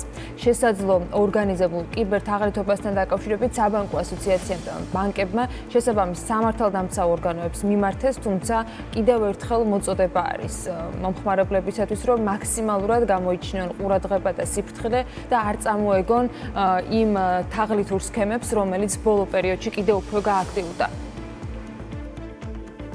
მაქსიმალურად ოპერატიულად გვინდა რომ მივაწოდოთ ინფორმაცია მომხმარებელს და მაქსიმალურად გვინდა რომ გავაფრთხილოთ მომხმარებელი, რომ თუ მსგავსი ზარი შევიდა ან მსგავსი ინფორმაციის გამოთხოვაზე ვინმე სხვადასხვა ფორმით არ არის მხოლოდ სატელეფონო, იმეილით, SMS-ით იქნება თუ სატელეფონო ზარით ესე თქვა შეაწუხეს, მაგ შემთხვევაში აუცილებლად მიმართონ მომსახურე ბანკს და მიაწოდონ აღნიშნული ინფორმაცია. ბანკი გაუწევს კონსულტაციას და ასევე ესე ვთქვათ თუ საფრთხის ქვეშ არის მომხმარებელი, ამ შემთხვევაში მიიღებს სხვადასხვა ზომებს. მეორე საკითხი არის, რომ არა მხოლოდ ბანკიდან ხორციელდება ზარები, ანუ საერთაშორისო პრაქტიკიდან არის შემთხვევები, როდესაც უკავშირდებიან და არა ბანკიდან, არამედ სხვა ორგანიზაციიდან, მათ შორის საგამოძიებო ორგანიზაციებიდანაც ვითომ უკავშირდებიან კიბერთაღლითები და ცდილობენ, რომ გვამინდებურად ინფორმაცია მიაწოდონ. ანუ არის ეს შემთხვევები და მაქსიმალურად გვინდა რომ სიფრთხილისკენ მოუწოდოთ მომხმარებლებს. უსაფრთხოების თემასთან ერთად გიორგი კეპულაძესთან საზოგადოება და ბანკების გამგეობის თავმჯდომარესთან დღეს სესხის აღების ყველაზე საყურადღებო საკითხებზე ვისაუბრებთ. გიორგი უკვე სტუდიაში შემოგვერთა, დილა მშვიდობისა. დილა მშვიდობისა. ნუ ჯერ ერთი უნდა აღვნიშნოთ, რომ საოცარი მიგნება ჰქონდათ კიბერთაღლითებს, ამჯერად უკვე ბანკის ნომრიდან რეკავდნენ და მე მგონი ყოველთვის გასაფრთხილებელი ამბავი არის ეს და კიდევ ერთხელ მოუწოდოთ ყველას, რომ მაქსიმალურ ყურადღება მიაქცენ და არავის არ გადასცენ პერსონალური ინფორმაცია, რომელიც მათ ბარათს ან თუ სხვა პერსონალურ მონაცემებს უკავშირდება და დღეს ვსაუბრობთ სესხებზე. ჩემს წარმოდგენაში სესხის გამცემი ორგანო შეიძლება იყოს მხოლოდ ერთი ბანკი, მაგრამ მოდი დავიწყოთ თავიდან ახსნით, ანუ ვის შეიძლება ჰქონდეს სესხის გაცემის საშუალება. ხო, სანამ დავიწყეთ მეც აი ამ კიბერთაღლითების ბოლო შემოტევაზე მეც ვისაუბრებ, რომ ბანკის ნომრი და ძალიან მიმსგავსებული ნომრი და ყოველთვის ეწერებოდათ, რომ კონკრეტული ბანკი ურეკავდა და ძირითადად რუსულ ენაზე მოსაუბრე ადამიანები, მათ ხონ რაღაც მონაცემებს და მიუხედავად იმისა, რომ ბევრი შეიძლება არ დაიბნეს, სამწუხაროდ რამდენიმე ადამიანი წამოეგო ამ თაღლითობას და რა თქმა უნდა მათ მიადგებოდათ ფინანსური ზიანი და ამიტომ კიდევ ერთხელ ხშირად გვიწევს ამის გამომეორება, რომ ძალიან ყურადღებით უნდა ვიყოთ, როდესაც რაღაცა ჩვენი პირადი მონაცემების და საბანკო მონაცემების გაცემას ეხება საქმე.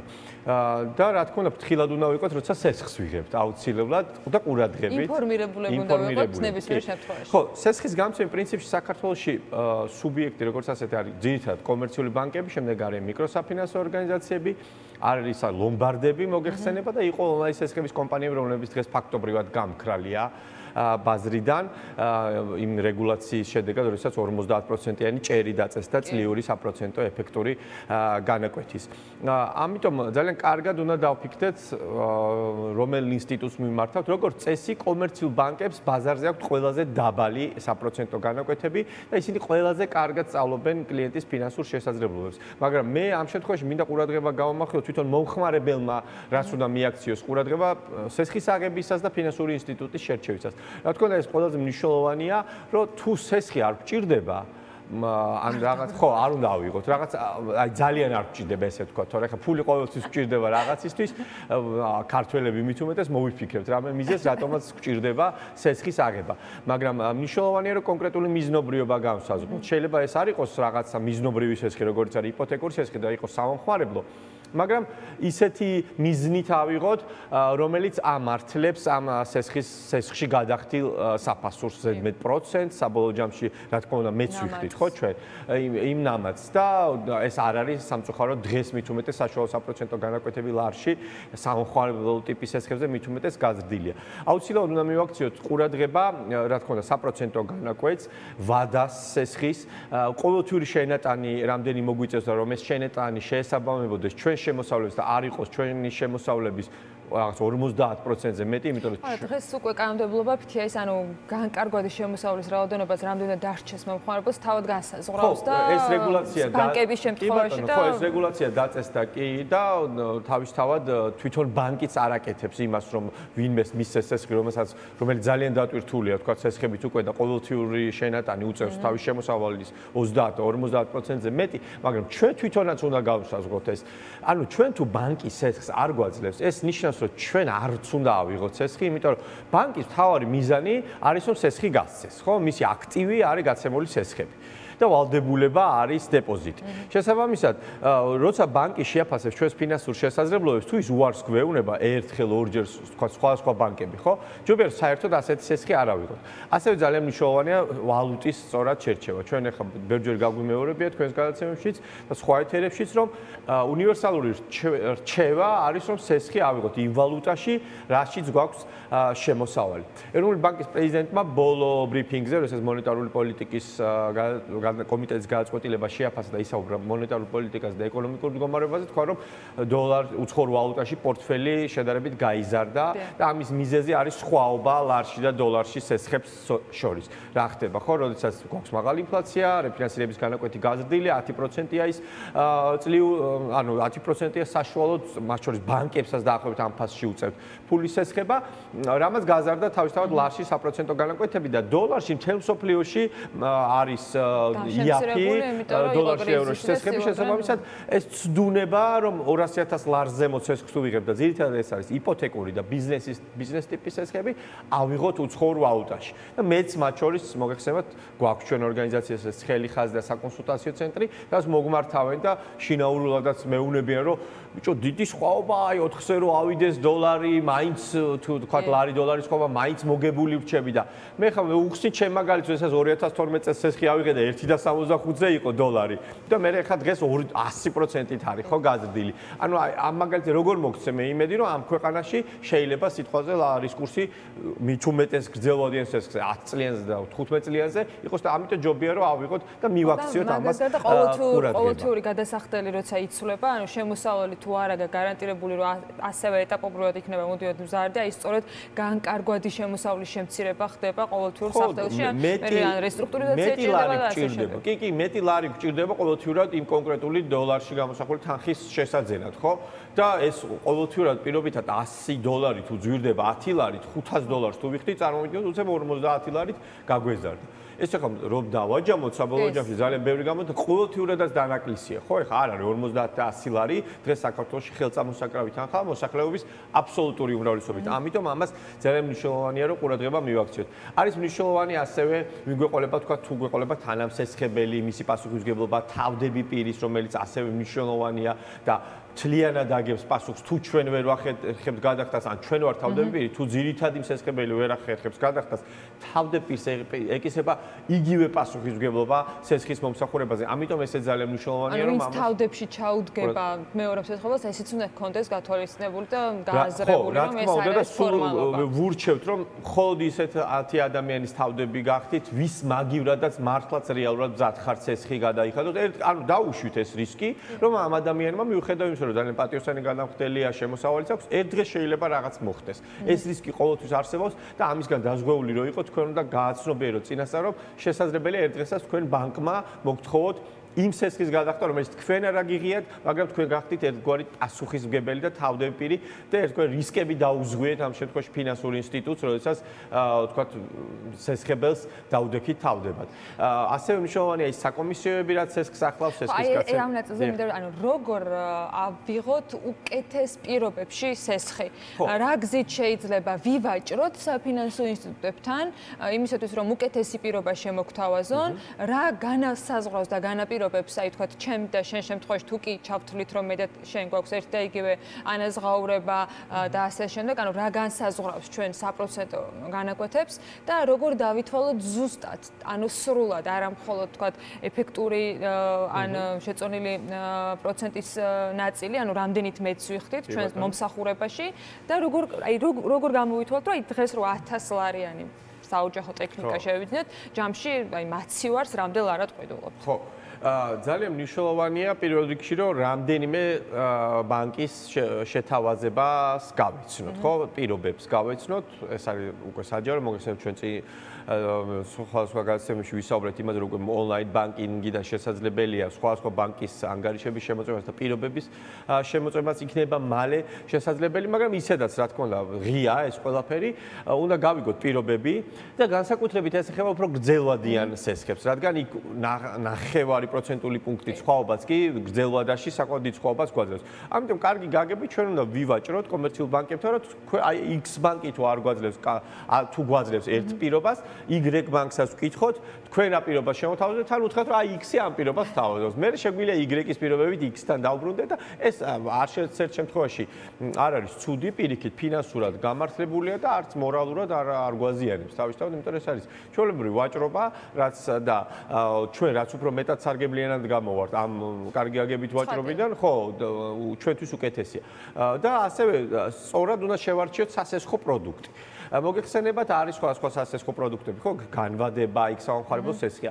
რაც უფრო ნაკლებად რისკიანია, მით უფრო ნაკლები ღირს, ხო, უფრო იაფია ასეთი პროდუქტი. მაგალითად, საომხარებელ სესხი ხშირ შემთხვევაში შეიძლება იყოს განვადებაზე უფრო იაფი. ანუ განვადების გაკეთებას ხშირ შემთხვევაში შეიძლება გვერდჩინოს რომ ავიღოთ საომხარებელ სესხი და ამით შევიძინოთ ის საყოფაცხოვრებო პროდუქცია, ხო, თქვა რაღაცა მაცივარი იქნება ის თუ სარესხის მანქანა თუ ტელევიზორი.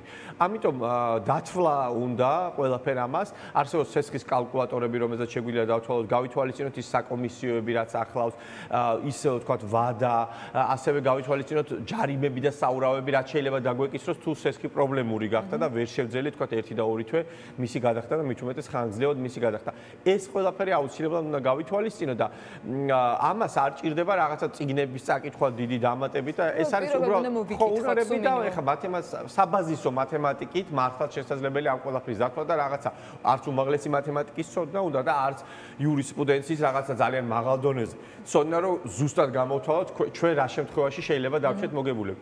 და მით უმეტეს არსებობს ჩვენი ტიპის ორგანიზაციები, როგორც არის თქვა საზოგადოება და ბანკები, სადაც შეგვიძლიათ მოხმარება წინა წინასწარ მოგმართონ ჩვენ და ჩვენ გავუწევთ კონსულტაციას, ვურჩევთ რა ვალუტაში აიღოს ესხი, რა პირობებით, საჯობია, როგორ ჯობია. ჩვენ არ ვეუნებით რომელიმე კომერციულ ბანკს, ვაძლევთ რჩევას, რომ პირიქით რამდენიმე კომერციული ბანკის შეთავაზება გაიგოს და მე და თვითონ დათვალოს სად ურჩევნია. და მეტი ყურადღება არის მისაქცევი, მათ შორის იმ კონტრაქტზე, რომელსაც ხელს აწერენ. იმიტომ რომ ვალდებულებების ნახო, მიხედავთ ყველას გვეზარება ხოლმე, მე ჩემთვისაც ვიტყვი ნამდვილად, რომ ის დიდი დოკუმენტი, ბევრი ქვეპუნქტები და ასე შემდეგ წავიკითხოთ, მაგრამ იმ ვალდებულებიდან გამომდინარე, მათ შორის ეროვნული ბანკისგან არის შემოღებული, ანუ პირველივე გვერდზე უნდა იყოს ყველა ის ინფორმაცია, რომელიც თქვენ გჭირდება და აუცილებლად აი ყველა ის კითხვა, რომელიც ახლა ვსაუბრობთ, ანუ რა დაგიჯდებათ, რამდენ ხანში ერთხელ მოგიწევთ გადახდა, როგორ მოგიწევთ, საბოლოო ჯამში რამდენი არის ნამატი, ანუ ღირებულება სესხისა, აუცილებლად უნდა შეადაროთ სხვა შესაძლებლობებიც.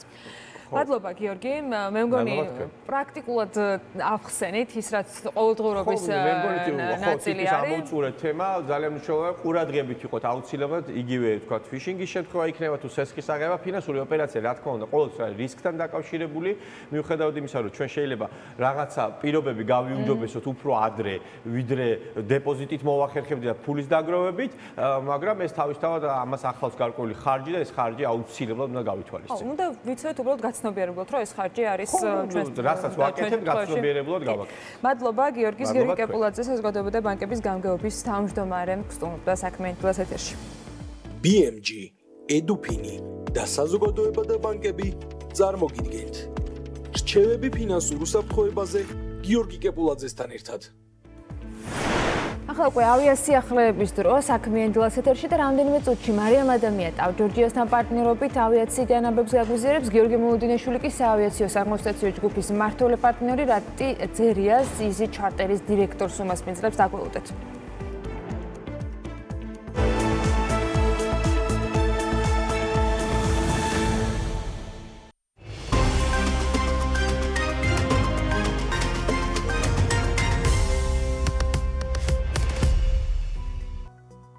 საგურამოში 8 მილიონი დოლარის ინვესტიციით პრემიუმ კლასის დასახლება მოეწყობა. პროექტის სახელწოდებით გზავრების უბანი საგურამოში 5 ჰექტარ მიწაზე 140 კერძო სახლს, აუზს, კალათბურთისა და ფეხბურთის მოედნებს. ბავშვებისთვის სკვერსა და კვების ობიექტს გაერთიანებს. საგურამოში პრემიუმ კლასის დასახლება სასტუმროების ქსელ გზავრებისა და ავეჯის მწარმოებელი ქართული კომპანია Homemade-ის ერთობლივი პროექტია. როგორც მგზავრების დამფუძნებელი დავით სერცვაძე BMG-სთან აცხადებს, პრემიუმ კლასის დასახლებაში კვადრატული მეტრი საცხოვრებელი ფართის ფასი 700-დან 1000 დოლარამდე მერყეობს. დღეს მდგომარეობით უკვე 20 სახლის მშენებლობაა დაწყებული. გზავრების უბანი საგურამოში დასრულებულ სახეს დაახლოებით 1 წელიწადში მიიღებს. თბილისში საერთაშორისო ბრენდ რედისონის კიდევ ერთი სასტუმრო 2023 წელს გაიხსნება. პროექტს კომპანია ბლოკ გრუპი ახორციელებს, რაშიც 25 მილიონი დოლარის ინვესტიცია განხორციელდება. როგორც ბლოკ გრუპის სტუმარ მასპინძლობის მიმართულების ხელმძღვანელი ელენე ოთარაშვილი BMG-სთან აცხადებს, დღეს მდგომარეობით 200 ნომრიანი სასტუმრო 3 სართული უკვე აშენებულია. სასტუმროში 160 ადამიანი დასაქმდება. საქართველოში კომპანია დელტას ბაზაზე ავტომატური შაშხანების მწარმოებელი ახალი საწარმო დელტა CAA გაიხსნა. კომპანია ისრაელელი მხარის ჩართულობით შეიქმნა და ის ისრაელური კომპანია CAA Industries ლიცენზიით ავტომატურ შაშხანებს გამოუშვებს, რომელიც საქართველოს თავდაცვის ძალებს გადაეცემა. საწარმოს პრეზენტაციაზე არ გაჟღერებულა წელიწადში რამდენ ავტომატურ შაშხანას დაამზადებს ახალი საწარმო. თავად CAA Industries ისრაელში ავტომატური შაშხანების ერთ-ერთი მსხვილი მწარმოებელია. სილქნეტის შემოსავალი 2021 წლის პირველ ნახევარში 198 მილიონ ლარამდე გაიზარდა. კომპანიის ფინანსური ანგარიშგებიდან ირკვევა, რომ შემოსავლების ზრდამ გასული წლის ანალოგიურ პერიოდთან შედარებით 6.95% შეადგინა. გარდა ამისა, წლის პირველ ნახევარში სილქნეტმა 17.8 მილიონი ლარის წმინდა მოგება გამოიმუშავა. 2020 წლის ანალოგიურ პერიოდში კი მას 39.6 მილიონი ლარის ოდენობის ზარალი ჰქონდა. მობილური კავშირიდან კომპანიამ 93 მილიონი ლარი მიიღო, ფიქსირებული ინტერნეტიდან 50.2 მილიონი, მაუწყებლობის ტრანზიტით კი 23.4 მილიონი ლარი. კომპანიას ბაზარზე 251,000 აბონენტი ჰყავს. ბეტონის ხელსაბანი ნიჟარების მწარმოებელი პირველი ქართული კომპანია Leform Concrete Georgia ნაწარმის ექსპორტზე გატანას მეზობელ ქვეყნებში გეგმავს. როგორც კომპანიის დამფუძნებელი ნიკა ლეფსაია BMG-სთან ამბობს, ამ ეტაპისთვის მოლაპარაკებების პროცესში არიან და სავარაუდოდ აზერბაიჯანი იქნება პირველი ქვეყანა, სადაც ქართული ბეტონის ხელსაბანები გაიყიდება. კომპანია ქართულ ბაზარზე სულ 6 თვეა რაც ოპერირებს მის შესაქმნელად დამფუძნებლებმა $40,000 მოცულობის ინვესტიცია განახორციელეს. ქართული წარმოების ბეტონის ნიჟარები პრემიუმ სეგმენტზეა გათვლილი და მისი ღირებულება $600-დან $1,300-მდე მერყეობს.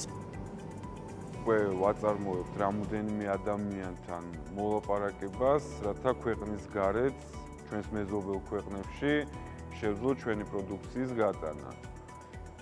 მათგანაც არის ასევე ძალიან დიდი დაინტერესება და ჩვენი მხრიდანაც ძალიან დიდი ინტერესია, რომ ქვეყნის გარეთ გავიდეს საქართველოში წარმოებული ქართული პროდუქცია.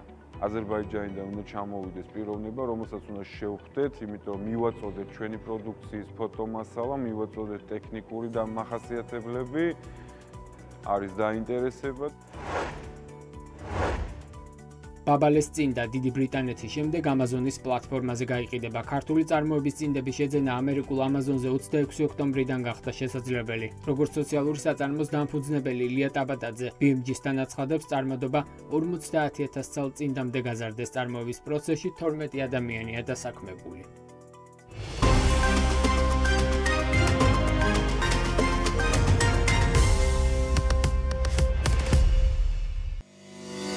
რუბრიკის სამდგენია თბილისის და ბათუმის საერთაშორისო აეროპორტების მმართველი კომპანია TAV Georgia.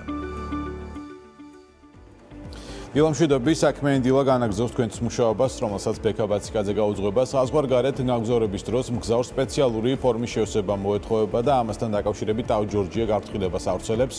რას გულისხმობს სპეციალური ელექტრონული ფორმა, რა უნდა იყოს მითითებული და რატომ არის აუცილებელი ის. ასევე სიახლეა ისიც, რომ მადრიდსა და თბილისს შორის პირდაპირ ავიარეისების დაწყებაზე მოლაპარაკებები მიმდინარეობს, რომლის პარალელურადაც ბარსელონას მიმართულებით ფრენები უკვე განახლდა და რამდენიმე დღეში ტურისტულ მიმართულებებს ქუთაისის საერთაშორისო აეროპორტიდან დაემატება ვენაც. მარიამ ადამიაში აჯამებს ტრადიციულად კვირის ყველაზე მნიშვნელოვან საავიაციო სიახლეებს. მარიამ, დილამშვიდობის გისმით. დილამშვიდობის ბექა, მოდი დავიწყოთ პირველი თემით საუბარი. ანუ მგზავრებისთვის საჭირო სპეციალური და რაც მთავარია სავალდებულო ფორმის შევსებით. თბილისისა და ბათუმის საერთაშორისო აეროპორტების ოპერატორი კომპანია TAV Georgia-ს ინფორმაციით, COVID-19 რეგულაციების გამო თბილისისა და ბათუმის აეროპორტებიდან საზღვარგარეთ გამგზავრებისას მგზავრი ვალდებული აეროპორტში რეგისტრაციისას წარადგინოს მიმღები ქვეყნის მიერ მოთხოვილი შევსებული სპეციალური შესავსები ელექტრონული ფორმა, სადაც მითითებული უნდა იყოს პასპორტის მონაცემები, დროებითი ან მუდმივი საცხოვრებელი მისამართი და დამატებითი სხვა ინფორმაცია. გაითვალისწინეთ, რომ თბილისისა და ბათუმის საერთაშორისო აეროპორტების, კერძოდ TAV Georgia-ს პერსონალის მომსახურებაში არ შედის მგზავრისთვის აღნიშნული სარეგისტრაციო ფორმის შევსება. შესაბამისად, TAV Georgia იხსნის ვალდებულებას აეროპორტების ტერიტორიაზე სხვა კომპანიის მიერ გაწეული ზემოთ აღნიშნული მომსახურების შინაარსსა და საფუძველზე განმარტავენ TAV Georgia-ში. ეკონომიკისა და მდგრადი განვითარების მინისტრის მოადგილე მარიამ ქრივიშვილი ესპანეთში ვიზიტის ფარგლებში ევროპული ავიაკომპანიების ხელმძღვანელებს შეხვდა. ევროპასა და იბერიას წარმომადგენლებთან შეხვედრაზე მხარეებმა განიხილეს საქართველოსა და ესპანეთის სამეფოს შორის სამოქალაქო ავიაციის სექტორში არსებული ურთიერთობა. მარიამ ქრივიშვილმა ავიაკომპანიების წარმომადგენლებს მიაწოდა დეტალური ინფორმაცია საქართველოს შესახებ ავიაკომპანიებთან შეხვედრას. საქართველოს ელჩი ესპანეთის სამეფოში ილია გიორგაძე და ტურიზმის ეროვნული ადმინისტრაციის ხელმძღვანელის მოვალეობის შემსრულებელი მედია ჯანიაშვილიც დაესწრნენ. 31 ოქტომბრიდან ქუთაისის საერთაშორისო აეროპორტიდან ბარსელონას მიმართულებით კვირაში ერთი სიხშირით პირდაპირ რეგულარული რეისების შესრულება განახდა. 2 ნოემბრიდან კი ევროპის ყველაზე სწრაფად მზარდი დაბალბიუჯეტიანი ავიაკომპანია ვიზიარი ქუთაისიდან პირდაპირ რეგულარული რეისების შესრულებას ვენის მიმართულებით კვირაში 2 სიხშირით განაახლებს, რაც ყველაზე მთავარია საქართველოს მოქალაქეებს ესპანეთსა და ავსტრიაში გამგზავრება ტურისტული მიზნით შეუძლიათ. ესპანეთში ტურისტულად გამგზავრება საქართველოში ხელმისაწვდომია ნებისმიერი ვაქცინაციით აცლილი ადამიანისთვის დაცლილი პირისთვის, რომლებსაც საზღვარზე უნდა წარადგინონ ვაქცინის ჩატარების დამადასტურებელი დოკუმენტი. ესპანეთში გამგზავრებამდე 48 საათით ადრე აუცილებელია სამედიცინო კონტროლის ონლაინ სარეგისტრაციო ფორმის შევსება და მიღებული QR კოდის საზღვარზე წარდგენა. ავსტრიაში გასამგზავრებლად კი საქართველოს მოქალაქეებს მოუწევთ ბოლო 72 საათის განმავლობაში გაკეთებული PCR ტესტი ან ანტიგენის ტესტის უარყოფითი პასუხის წარდგენა და ასევე ექიმის მიერ გაცემული ცნობა ვირუსის გადატანის შესახებ ან ვაქცინაციის დამადასტურებელი დოკუმენტი. 27 ოქტომბერს ჟენევაში გამართულ ასოციაციის ყოველწლიურ გენერალურ ასამბლეაზე Group ADP-ის წევრი TAV Airports-ის ვიცე-პრეზიდენტი სერქან კაპტანი ევროპის აეროპორტების საერთაშორისო საბჭოს წევრად აირჩიეს. ACI Europe 55 ქვეყნის 500-ზე მეტ აეროპორტს წარმოადგენს. საავიაციო ინდუსტრია თავის ისტორიაში ერთ-ერთ ყველაზე რთულ პერიოდს გადის. ACI Europe-ის როლი კი COVID პანდემიის შემდგომ პერიოდის ნორმალიზებაში, ახალი სტანდარტების შემუშავებასა და გადაწყვეტილებების მიღებაში საკმაოდ დიდი აღნიშნა სერქან კაპტანმა. ინფორმაციისთვის, სერქან კაპტანი 30 წელია ავიაციის სფეროში მუშაობს, ამასთან ერთად ის TAV Airports-ის ყველა შვილობილი კომპანიის, მათ შორის ანტალიის, მიდინისა და ზაგრების აეროპორტებისა და სახმელეთო მომსახურების კომპანიის საბჭოს წევრია. აქვე გეტყვით, რომ ქართული ავიაკომპანია Georgian Airways-ი ნოემბრის დადასტურებული ფრენების განრიგს აქვეყნებს. ნოემბერში ავიაკომპანია თბილისიდან ფრენებს შეასრულებს ვენის, ამსტერდამის, პარიზის, თელ-ავივის და მინსკის მიმართულებით. ხოლო ქართული სატვირთო ავიაკომპანია JOSKY ზამთრის სანავიგაციო სეზონზე ჩინეთსა და ევროპას შორის საქართველოს გავლით კვირაში 7 სიხშირით გეგმავს ოპერირებას. როგორც ავიაკომპანიის ვიცე-პრეზიდენტი შალვა კიკნაძე განმარტავს, საჰაერო სატვირთო გადაზიდვებისთვის ყველაზე დატვირთული და აქტიური ზამთრის სანავიგაციო პერიოდია და საანგარიშო პერიოდში JOSKY საწყის ეტაპზე 7 სიხშირით მოახდენს ოპერირებას, ხოლო შემდგომ მოთხოვნის შესაბამისად გაიზრდება ის. ზაფხულის სანავიგაციო სეზონის განმავლობაში JOSKY კვირაში 6 სიხშირით ოპერირებდა. სამგზავრო თვითმფრინავების ხომ ზაფხულის სეზონია ყველაზე აქტიური და ზამთარში მგზავრთნაკადი იკლებს. სატვირთო საჰაერო ხომალდების შემთხვევაში კი პირიქითაა, ზამთარში გვაქვს მაღალი სეზონი. პარტნიორებთან ხელშეკრულებაც უკვე გააფორმებს და კვალაუინდებურად აქტიურად ასრულებენ სატვირთო გადაზიდვებს. აცხადებს შალვა კიკნაძე. შეგახსენებთ, რომ JOSKY პირველი ქართული გადამზიდავია, რომელმაც ჩინეთსა და ევროპას შორის რეგულარული სატვირთო ფრენების განხორციელება დაიწყო. საქართველოს თურქეთის საზღვრიდან 80 კილომეტრში თურქეთში ფაზარის რაიონში ახალი აეროპორტის მშენებლობა დასკვნით ფაზაში შედის. ახალი აეროპორტი თურქეთის ორი პროვინციის რიზესა და ართვინის გასაყარზე აშენდა და მას რიზი ართვინის აეროპორტი ერქმევა. გამდინარე იქიდან, რომ ორივე პროვინცია გეოგრაფიულად მთაგორიანი აეროპორტის ზღვაში ააშენეს. მშენებლობისთვის 280 ჰექტარის ზღვა 30 მეტრ სიღრმეზე ამოავსეს.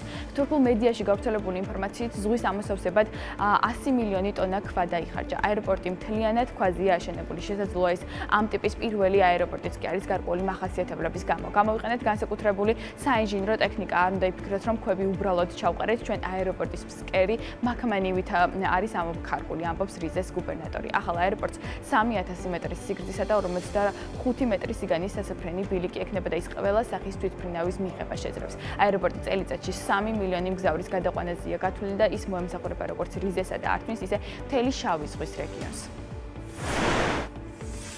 და ბოლოს გეტყვით, რომ მსოფლიოში საავიაციო საწვავზე ფასები იზრდება, რაც გადაზიდვების ფასზეც აისახება და სამგზავრო გადამზიდვების შემთხვევაში აძვირებს ბილეთის ფასებს. ანალიტიკოსები საავიაციო საწვავის ფასის ზრდას მომავალ წლებშიც პროგნოზირებენ. საავიაციო კომპანია Aero Georgia Group-ის დამფუძნებელი იგორ აფსიაური ამბობს, რომ არსებული პროგნოზებით 2026 წლამდე საწვავის ფასი წელიწადში 3.5%-ით გაიზრდება, რაც თავის მხრივ ბაზარზე გაჩენილ მოთხოვნას უკავშირდება. აფსიაური განმარტავს, რომ პანდემიის შემდეგ მოთხოვნის გაჩენასთან ერთად მოწოდებაც უნდა გაიზარდოს. საავიაციო საწვავი, რომელიც რამდენიმე სახის კატეგორიისგან შედგება, COVID-19 პანდემიამდე ყოველწლიურად 1-2%-ით იზრდებოდა. 2020 წელს კი, როდესაც გლობალური პანდემიის ფონზე კრიზისი დაიწყო, ფასები 23-25%-ით შემცირდა. მიმდინარე ეტაპისთვის ავიაკომპანიები ოპტიმისტურად არიან განწყობილნი და უმეტესობა ნაწილმა კიდევ უფრო მეტი ბორტის შეკვეთებიც განახორციელა, ამიტომ ამ პირობებში ეს ყველაფერიც იმოქმედებს საწვავის ფასზე და ის გაიზრდება. იქიდან გამომდინარე, რომ ავიაკომპანიებისთვის ოპერატიულ ხარჯებში ყველაზე დიდი წილი საწვავზე მოდის, საუბარია 35-40%-ზე.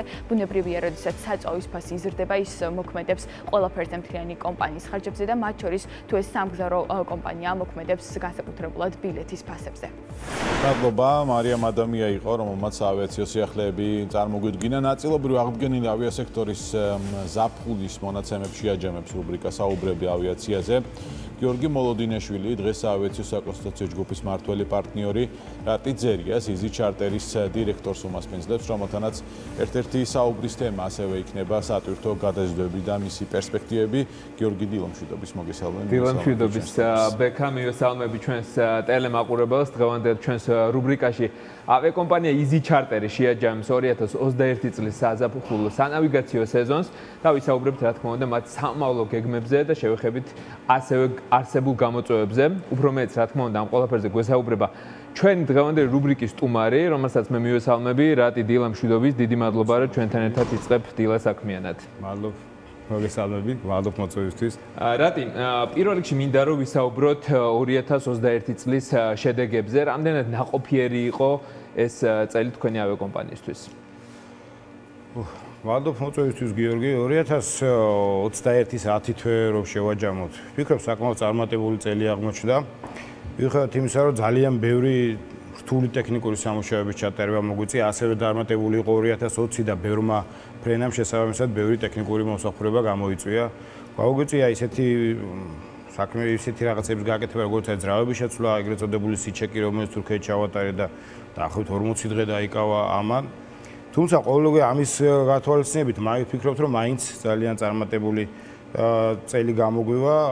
გასათვალისწინებელია, რომ ჩვენი ძირითადი სხვადასხვა ფაქტორების გამო ჩვენი ძირითადი მიმართულების დახურვის შედეგად მოგვიწია ახალ ბაზრებზე გადაწყობა. ვფიქრობ, რომ საკმაოდ წარმატებულად გავართვით ამასაც თავი, დასტურად ის, რომ იანვრის ბოლომდე ჩვენი თვითმფრინავი სრულად არის უკვე დაჯავშნილი და პრაქტიკულად ერთი დღე არა გვაქვს თავისუფალი. ფინანსურ შედეგს რაც შეეხება, აი ამ ტექნიკური მომსახურების და მოცდენის გათვალისწინებით, ვფიქრობ, მაინც წარმატებული წელი გვექნება და მაინც აჯობებს 2020. ნახოთ. ძალიან ხშირად მეკითხებიან პირად საუბრებში, საქმიან ურთიერთობებში, რა მისცა ბიძგი გარდა პანდემიისა საქართველოში სატვირთო გადაზიდვების განვითარებას და ასე დინამიკის შექმნას ქვეყანაში. თქვენ გადმოსახედან მაინც რა იყო ამის ძირითადი მამოძრავებელი? ჩვენ ეს საქმიანობა და 2015-ში დავიწყეთ ჯერ კიდევ ნაქირავებით თვითმფრინავი და ნაბიჯ-ნაბიჯ მივდიოდით ავიაკომპანიამდე, თავიდანვე ქონდა ავიაკომპანიად გარდაქმნის მიზანი და ეს დავიწყეთ 2019-ის მეორე ნახევარში პანდემიამდე და უნდა აღნიშნო, რომ ეს პანდემიის საწყის ეტაპზე არსებული საერთო გადაზიდვების პიკით ჩვენ არ გვისარგებლია, მაშინ გავდიოდით სერტიფიცირებას და ფრენები დავიწყეთ 2020 წლის ივნისის ბოლოს, ეს პიკი რომ გადასული იყო უკვე. რაც შეეხება სატვირთო გადაზიდვების ბიძგს და ამაზე მოთხოვნის გაზრდას, ძალიან ბევრი ფაქტორია. ერთ-ერთი არის, რა თქმა უნდა, პანდემიის დასაწყისში ეს სხვადასხვა სამედიცინო პროდუქციის სწრაფი მიწოდებით იყო განპირობებული. გარდა ამისა, პანდემიამ ძალიან ბევრი რამე შეცვალა ადამიანის ცხოვრებაში. მაგალითად, ჩვენ ძალიან შევეჩვიათ ონლაინ ვაჭრობას და ამას იმდენად მეტი დრო დაუთმე და ისე შევეჩვიათ, რომ ახლო მომავალში უკან ჩვენ აღარ დავბრუნდები და სხვადასხვა მაღაზიაში ესიარულით ნაკლებ დროს დავხარჯავთ. აქ კიდე პროდუქციის შეძენიდან მიღებამდე დრო ძალიან მნიშვნელოვანია და ვინაიდან ეს ონლაინ მაღაზიების აბსოლუტურ უმრავლესობა საზღვარგარეთ არის, ტრანსპორტირების სისწრაფეს, რა თქმა უნდა, დიდი მნიშვნელობა აქვს. გარდა ამისა, აუცილებლად ხაზგასასმელია პანდემიის პერიოდში მსოფლიოში შენელებული ეკონომიკური საქმიანობა და სამწუხაროდ მსოფლიო არ აღმოჩნდა მზად ესეთ სწრაფი ეკონომიკის აღდგენისთვის. შემცირებულმა რეზერვებმა პრაქტიკულად ყველაფრის დეფიციტამდე მიიყვანა მსოფლიო, არ არის საკმარისი როგორც საკვები პროდუქტები, სხვადასხვა ნედლეული, ასევე მიკროჩიპები, ვიცით რომ სხვადასხვა წარმოებლები მანქანების თუნდაც მანქანებს ან აჩერებენ, ან წარმოებას ამცირებენ ამ ჩიპების გამო. არ აღმოჩნდა საკმარისი კონტეინერები, ტრაილერები და რაც ყველაზე მნიშვნელოვანია, კვალიფიციური სამუშაო ძალა, რომელიც 2 წლისი პრაქტიკულად ყველგან დაითხოვეს სამსახურიდან მთელ მსოფლიოში. კი ბატონო, ზოგიერთმა პროფესია შეიცვალა, ზოგი სხვაგან გადაბაგდა სხვა ქვეყანაში. მიუხედავად უმუშევრობის დიდი პროცენტისა მსოფლიოში, ბევრი პროფესიის ასე მარტივად ჩანაცვლება და შევსება დანაკლისის ვერ ხერხდება. რაც აღმოჩნდა სიტუაციაში, როცა მსოფლიოს უნდა სწრაფი რეაბილიტაცია, მაგრამ ამ პროცესების გამო ვერ ახერხებს. გაზრდილი ლოჯისტიკის და ტრანსპორტირების მოთხოვნის გამო შესაბამისად ნაკლები მიწოდება საზღვაო და სახმელეთო ტრანსპორტს გულისხმობ.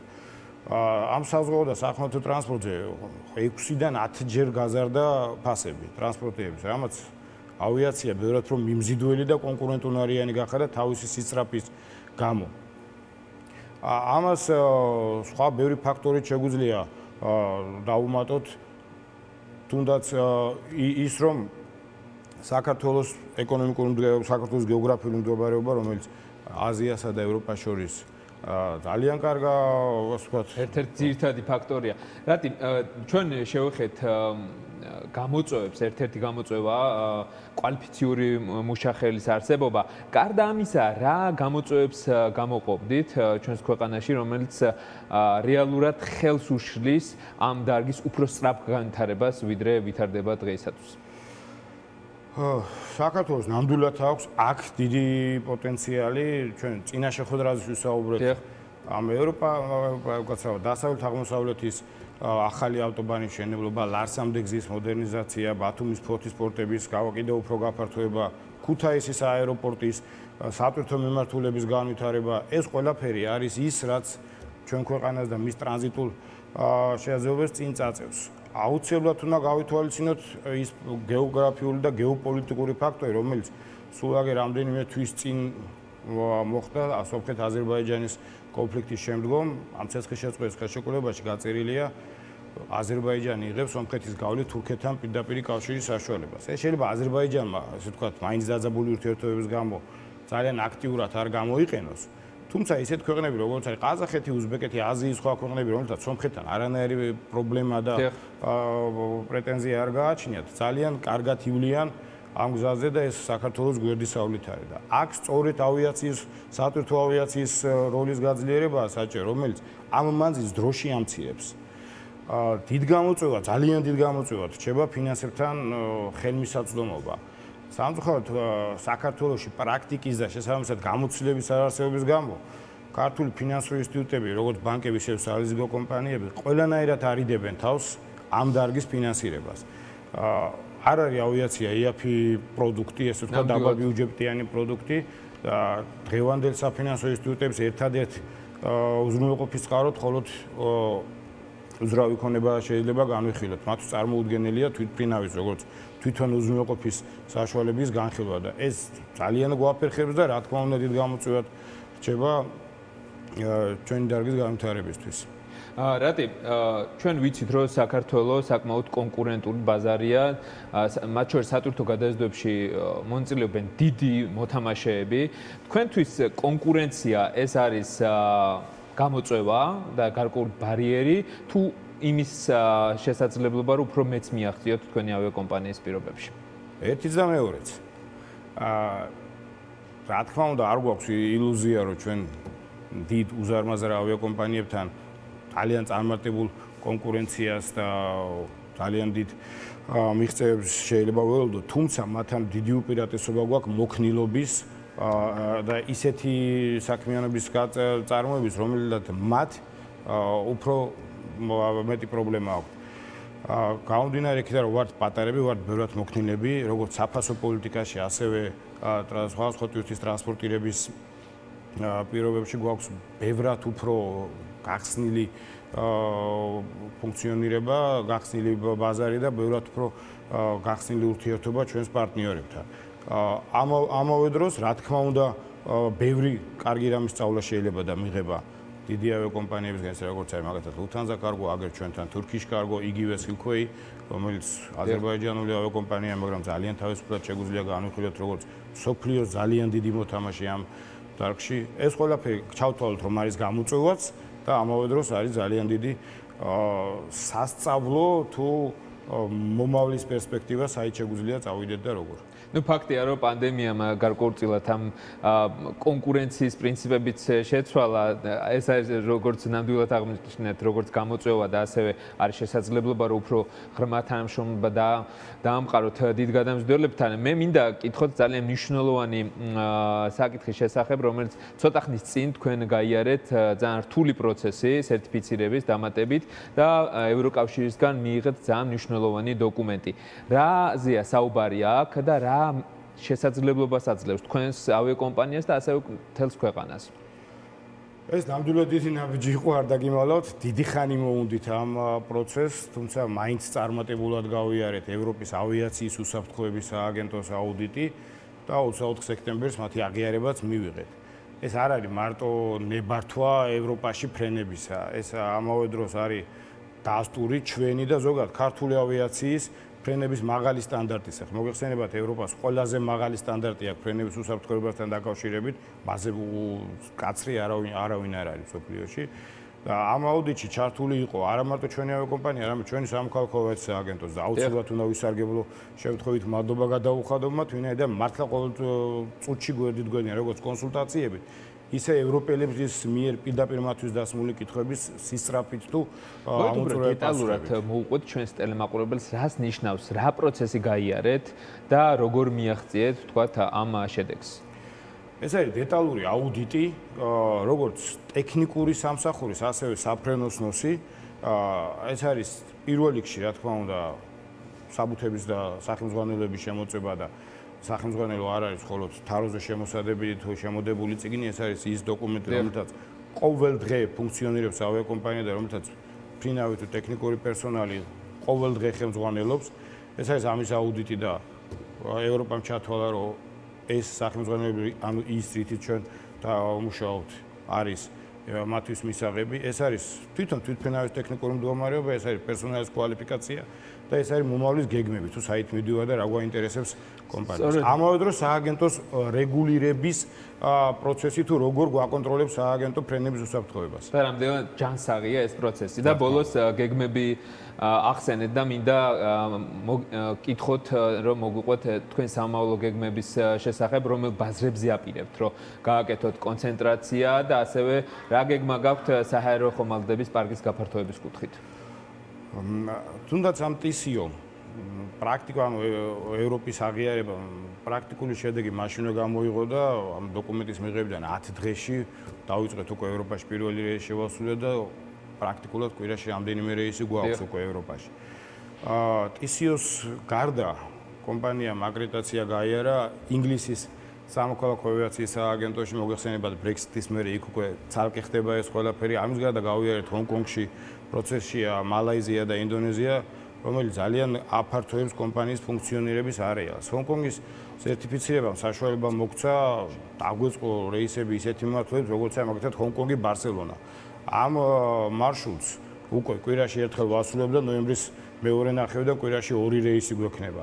აი ეს დანარჩენი ქვეყნები, რომელიც ეხლა არის პროცესში სერტიფიცირება, ძალიან გაზდის ასევე კომპანიის საზოგადოებას. მოგეხსენებათ, ჩვენ გვაქვს პირდაპირი კონტრაქტი მაგალითად კომპანია Inditex-თან, რომელიც უზარმაზარი ესპანური კომპანიაა და მათი წარმოების ძალიან დიდი სიმძლავრეებია ჰონკონგში, ბანგლადეშში, მალაიზიაში, ინდონეზიაში და თვითმფრინავით ეზრდებიან ეს ესპანეთში და ევროპაში. რა შეიძლება თვითმფრინავის პარკის გაზრდას რა ნაბიჯებს გადადგმას აპირებთ? ეს ყველაზე მტკივნეული საკითხია ჩვენთვის. თავიდანვე განსაზღვრული იყო კიდევ ერთი თვითმფრინავის დამატება კომპანიის ფუნქციონირების დაწყებასთან ახლო მომავალში. მაგრამ პანდემიამ და შესაბამისად სატვირთო გადაზიდვებზე, საჰაერო გადაზიდვებზე გაზრდილმა მოთხოვნამ შესაბამისად გაზარდა მოთხოვნა სატვირთო თვითმფრინავებზე, რამაც ძალიან გაართულა იმ კლასის და იმ ტიპის თვითმფრინავის შეძენა, რომელიც ყავს და რომელსაც ხედავ ჩვენი კომპანიის მომავლად. თუმცა არ შეგვიწყვეტია ძებნა არც წუთიც და უკვე ვაწარმოებთ მოლაპარაკებას. იმედია მას მოლაპარაკებას წარმატებით დავასრულებთ, თუმცა თვითმფრინავის ყიდვა არ არის მოკლევადიანი პროცესი, ეს რამდენიმე თვესაც შეიძლება გაგრძელდეს. ახლა დავალდოთ 2022 და იმედი მაქვს უკვე გაფართოებული ფლოტის შესახებ ვისაუბრებთ კიდევ.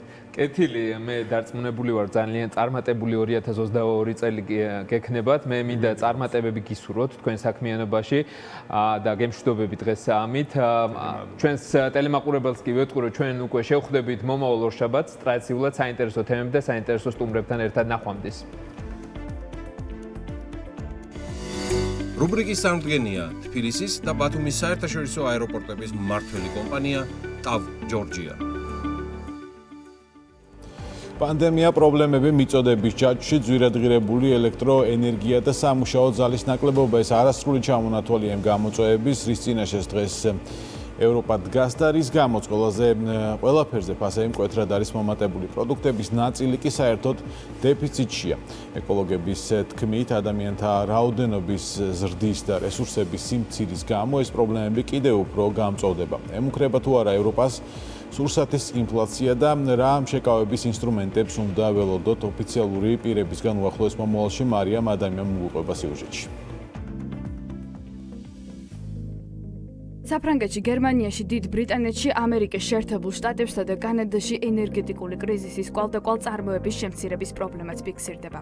ფაქტია, კორონავირუსისა და პანდემიის შედეგად დაწესებული შეზღუდვები გავლენას ახდენს ელექტროენერგიის ფასის ზრდაზე, რაც შესაბამისად იწვევს საყოფაცხოვრებო პროდუქტების გაძვირებას და ინფლაციის რეკორდულ მაჩვენებელს, რაც კი ბოლო 20 წლის განმავლობაში დაფიქსირებულა.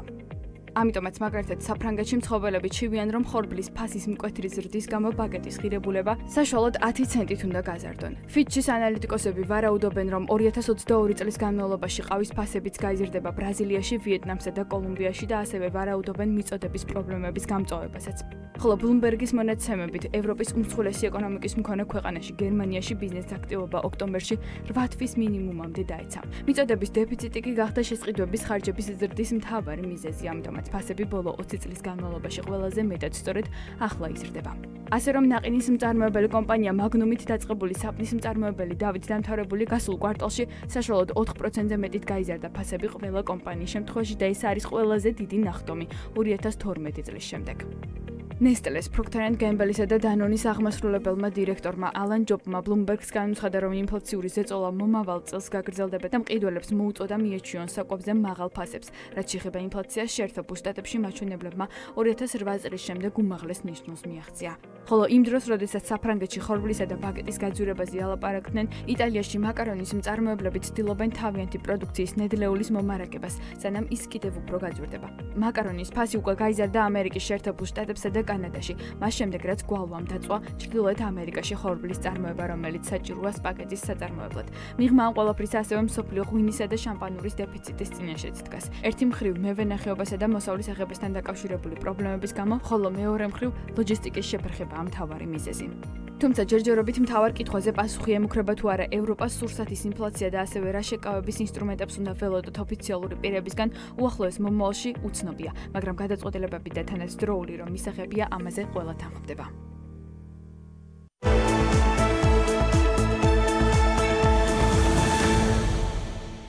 საქართველოს 1,166,727 მოქალაქე ნაწილობრივ სავალდებულო საპენსიო სისტემაში მონაწილეობს და საპენსიო ფონდის აქტივები უკვე 1,17 მილიარდ დოლარს აჭარბებს. საპენსიო რეფორმის თამამჩემგუძლია ვთქვათ საპენსიო რეფორმაზე, რომ ბოლო პერიოდის ყველაზე მნიშვნელოვანი და მასშტაბური გადაწყვეტილება და წამოწყება, რომელმაც იდეაში ჩვენი საქართველოს მოქალაქეების დასაქმებულების ღირსეული სიბერე უნდა უზრუნველყოს, ასევე გრძელვადიან პერსპექტივაში მოხსნას სოციალური წნეხი ქვეყნის ბიუჯეტზე, გააჩინოს ლარის რესურსი, გააცოცხლოს საფონდო ბირჟა და ასე და ასე შემდეგ. რა ხდება დღეს, როცა ქვეყანაში ორნიშნა ინფლაცია, საპენსიო ფონდის აქტივები სადეპოზიტო ანაბრებზია, ანგარიშებზია, ასევე ვადიან ანაბრებში და ლარი უფასურდება. ლევან სურგულაძე, ფინანსისტი, საპენსიო სააგენტოს ყოფილი ხელმძღვანელი გვერდება პირდაპირ ეთერში. ბატონ ლევან, მოგესალმებით, მადლობა თქვენი დროისთვის.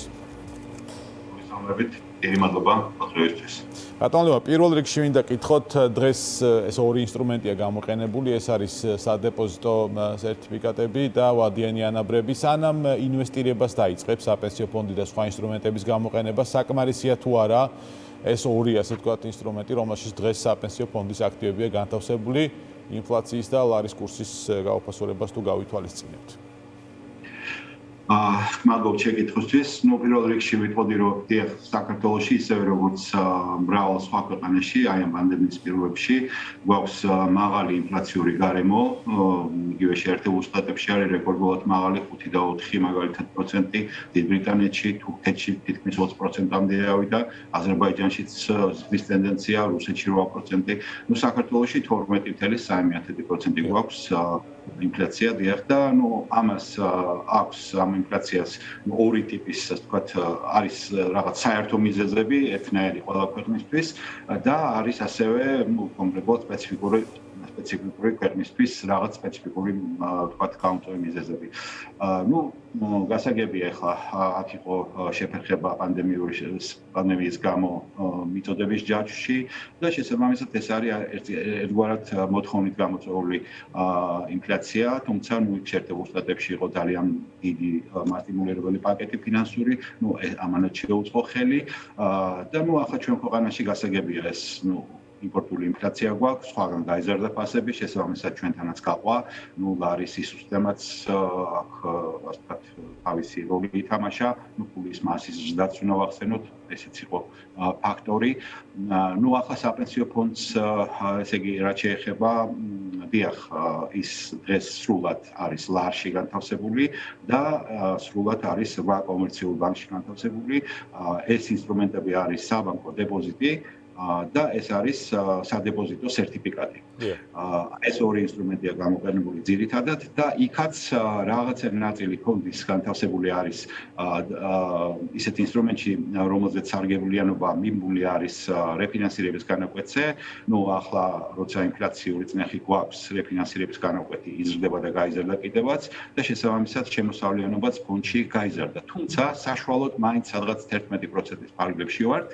ინფლაცია გახლავთ 12.3%, რომლის ინფორმაციით და ასე ვთქვათ, რეალური შემოსავლიანობა ფონდში, რომელიც ითვლება შემოსავლიანობას გამოკლებული ინფლაცია, ნუ გასაგებია გახლავთ უარყოფითი. თუმცა ახლა თითოეული ფონდის ბენეფიციარის გადასახედიდან რომ ვთქვათ, საპანიკო ნამდვილად არაფერია. ნუ იმასაც თუ გავითვალისწინებთ, რომ თითოეულ მონაწილეს ყოველ დაზოგილ თავის გამკარგვად შემოსავალზე მომენტალურად და ურისკოდ ერიცხება მაშინვე განთავსებისთანავე 275% სარგებელი, ანუ პრაქტიკულად თანხა უთხმაგდება. შესაბამისად, ანუ ეს მაინც დროებითი ფაქტორებია თქვენი, ასე ვთქვათ, შეფასებით, რომელიც წელს იქნება და ვთქვათ, ეროვნული ბანკის პროგნოზია, რომ მომავალ წელს ინფლაცია მიზნობრივ მაჩვენებელს უნდა დაუახლოვდეს. აქვე შეიძლება თუ არა ინფლაციის მაჩვენებელს მივაბად სარგებელი, რომელიც მიმულია რეფინანსირების განაკვეთზე. ეს ამ ინსტრუმენტის გამოყენება თუ შეიძლება? სამწუხაროდ ერთადერთი ინსტრუმენტი და ერთადერთი ბმა რაც არის, ეს არის ზუსტად ის, რომ რეფინანსირების განაკვეთზე მიმული საბანკო ინსტრუმენტებია. ნუ ახლა ამერიკის შეერთებულ შტატებში არის ეგრეთ წოდებული ინფლაციური ბონდები, რომელზეც შემოსავლიანობა მიმული არის ინფლაციაზე და შესაბამისად თქვენ ჰეჯირებას ინფლაციურ რისკისაც აკეთებთ. ჩვენთან სამწუხაროდ ასეთი ბონდი არ გვაქვს.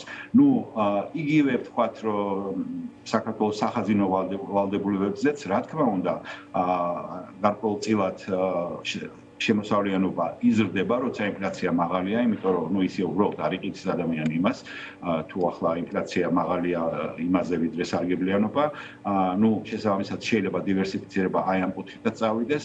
ზოგადად საპენსიო სააგენტოს თვითონ საინვესტიციო საქმიანობა, რა თქმა უნდა, ეს ცალკე თემაა, აქ არის რაღაც საკითხები, რომელიც აუცილებლად განსახილავია ნამდვილად, იმიტომ რომ 2019 წლიდან არსებობს საინვესტიციო საბჭო და უკვე აგერ 2 წელიწადნახევარია თითქმის თვითონ საინვესტიციო საქმიანობა ჯერ არ დაწყებულა. მათ პრინციპში შეეძლოთ შეესწავლათ და საქართველოში ახლა მცირეა ინსტრუმენტები, მაგრამ მაინც არის კომპანიები, რომელსაც გამოშვებული აქვს სავალო ინსტრუმენტები, ძირითადად ბონდები და მათზე ამონაგები შეიძლება იყოს შესაძლებელი აი ამ ინფლაციური უდენობის, რაც გვაქვს დღეს და მეორეს მხრივ ასევე დივერსიფიცირებაც ნამდვილად საჭიროა. ბატონო, ანუ თქვენ შეფასებით დღეს არსებობს დაბალრისკიანი, ასე ვთქვათ, პროდუქტები, სადაც შეიძლება ინვესტირება დაიწყოს საპენსიო სააგენტო საქართველოში გულისხმობ. იცით როგორ არის, პირველ რიგში მათ უნდა კონდეთ თვითონ რისკის კონტროლის პოლიტიკა, სადაც ეს რისკი რაოდენობრივად გაიწერება. დაბალრისკიანი, მაღალრისკიანი ეს შეფარდებითია და ეს გაზომვადის იდეებია და ამას სჭირდება თავისი მეთოდოლოგია. ჯერჯერობით სამწუხაროდ ეს მეთოდოლოგია არ არის. რაც შეეხება კანონი არეგულირებს პრინციპში რა რეიტინგის რა რეიტინგს ანიჭებს სარეიტინგო სააგენტო, როგორი მინიმალურ რეიტინგის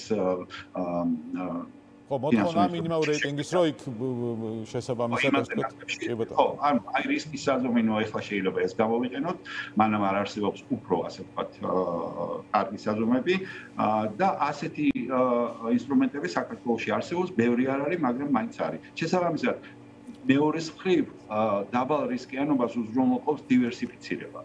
ანუ ჩვენ ახლა გვაქვს მხოლოდ ერთ სექტორში, ფინანსურ სექტორში და მხოლოდ ბანკებში განთავსებული. ამასაც აქვს თავის რისკი, იმიტომ რომ ერთი სექტორია, ანუ დივერსიფიცირება არ აქვს.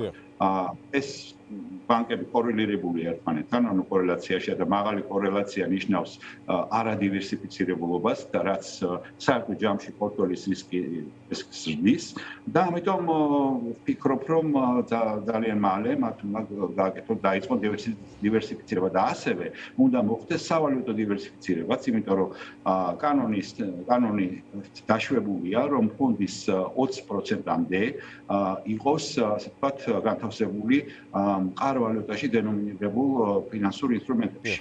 შესაბამისად, ეს რომ გაკეთებულიყო მაგალითად, რა ვიცი, 2 წლის წინ, ახლა ლარში განაანგარიშებით მეტი თანხები იქნებოდა ფონდში. მაგალითად, დოლარში რო გაკეთებულიყო, იქ სარგებელი ნაკლებია, მაგრამ თუ ლარში დავიანგარიშებდით, შედარებით მეტი გამოდიოდა ამ წლების განმავლობაში. სპეციალური დეპოზიტარი შეირჩა, როგორც იცით, გეცოინება ცხადია ეს ინფორმაცია. ანუ გარკვეულად ახალი ეტაპია ეს საპენსიო ფონდისთვის, აი რა მოლოდინები გაქვთ თქვენ, რა აქტივობა უნდა დაიწყოს ახლა საპენსიო ფონდმა წესით? როგორც აღნიშნე, საპენსიო ფონდმა უნდა დაიწყოს დაიწყოს შესწავლა ბაზარზე არსებული ინსტრუმენტების შერჩევა და გიმაზომიერი განთავსება აი ამ ინსტრუმენტებში თავისი პორტფელის საპენსიო ფონდის დივერსიფიცირების მიზნით. თვითონ სპეცდეპოზიტარი, სპეცდეპოზიტარი ჩვენ გვქონდა, ასე ვთქვათ, ცენტრალური დეპოზიტარი, მასაც შეეძლო შესრულებინა ეს ფუნქცია, თუმცა სპეცდეპოზიტარი შეარჩიეს, ანუ მისი ფუნქცია, ძირითადი ფუნქცია, მთავარი ფუნქცია და საერთოდ აღიარებული ფუნქცია არის, რომ შეინახოს, ასე ვთქვათ, ეს ფინანსური ინსტრუმენტები, ფასიანი ქაღალდები, რომელსაც შეიძენს საპენსიო საგემო. შენახვაში იგულისხმება ლევან სურგულაძე იყო ჩვენი სტუმარი, თუ არ ვწდები, ბატონ ლევან, თუ გესმით ჩემი ხმა? არა, სამწუხაროდ ტექნიკური ხარვეზია. მადლობა ბატონ ლევან სურგულაძეს, რომელიც საპენსიო სააგენტოს ყოფილი ხელმძღვანელია, ფინანსისტი. ვემშვიდობებით მას და ვასრულებთ საქმიან დილასაც საქმის კურსს ეთერებში ხვდებით ერთმანეთს დღის განმავლობაში. დროებით.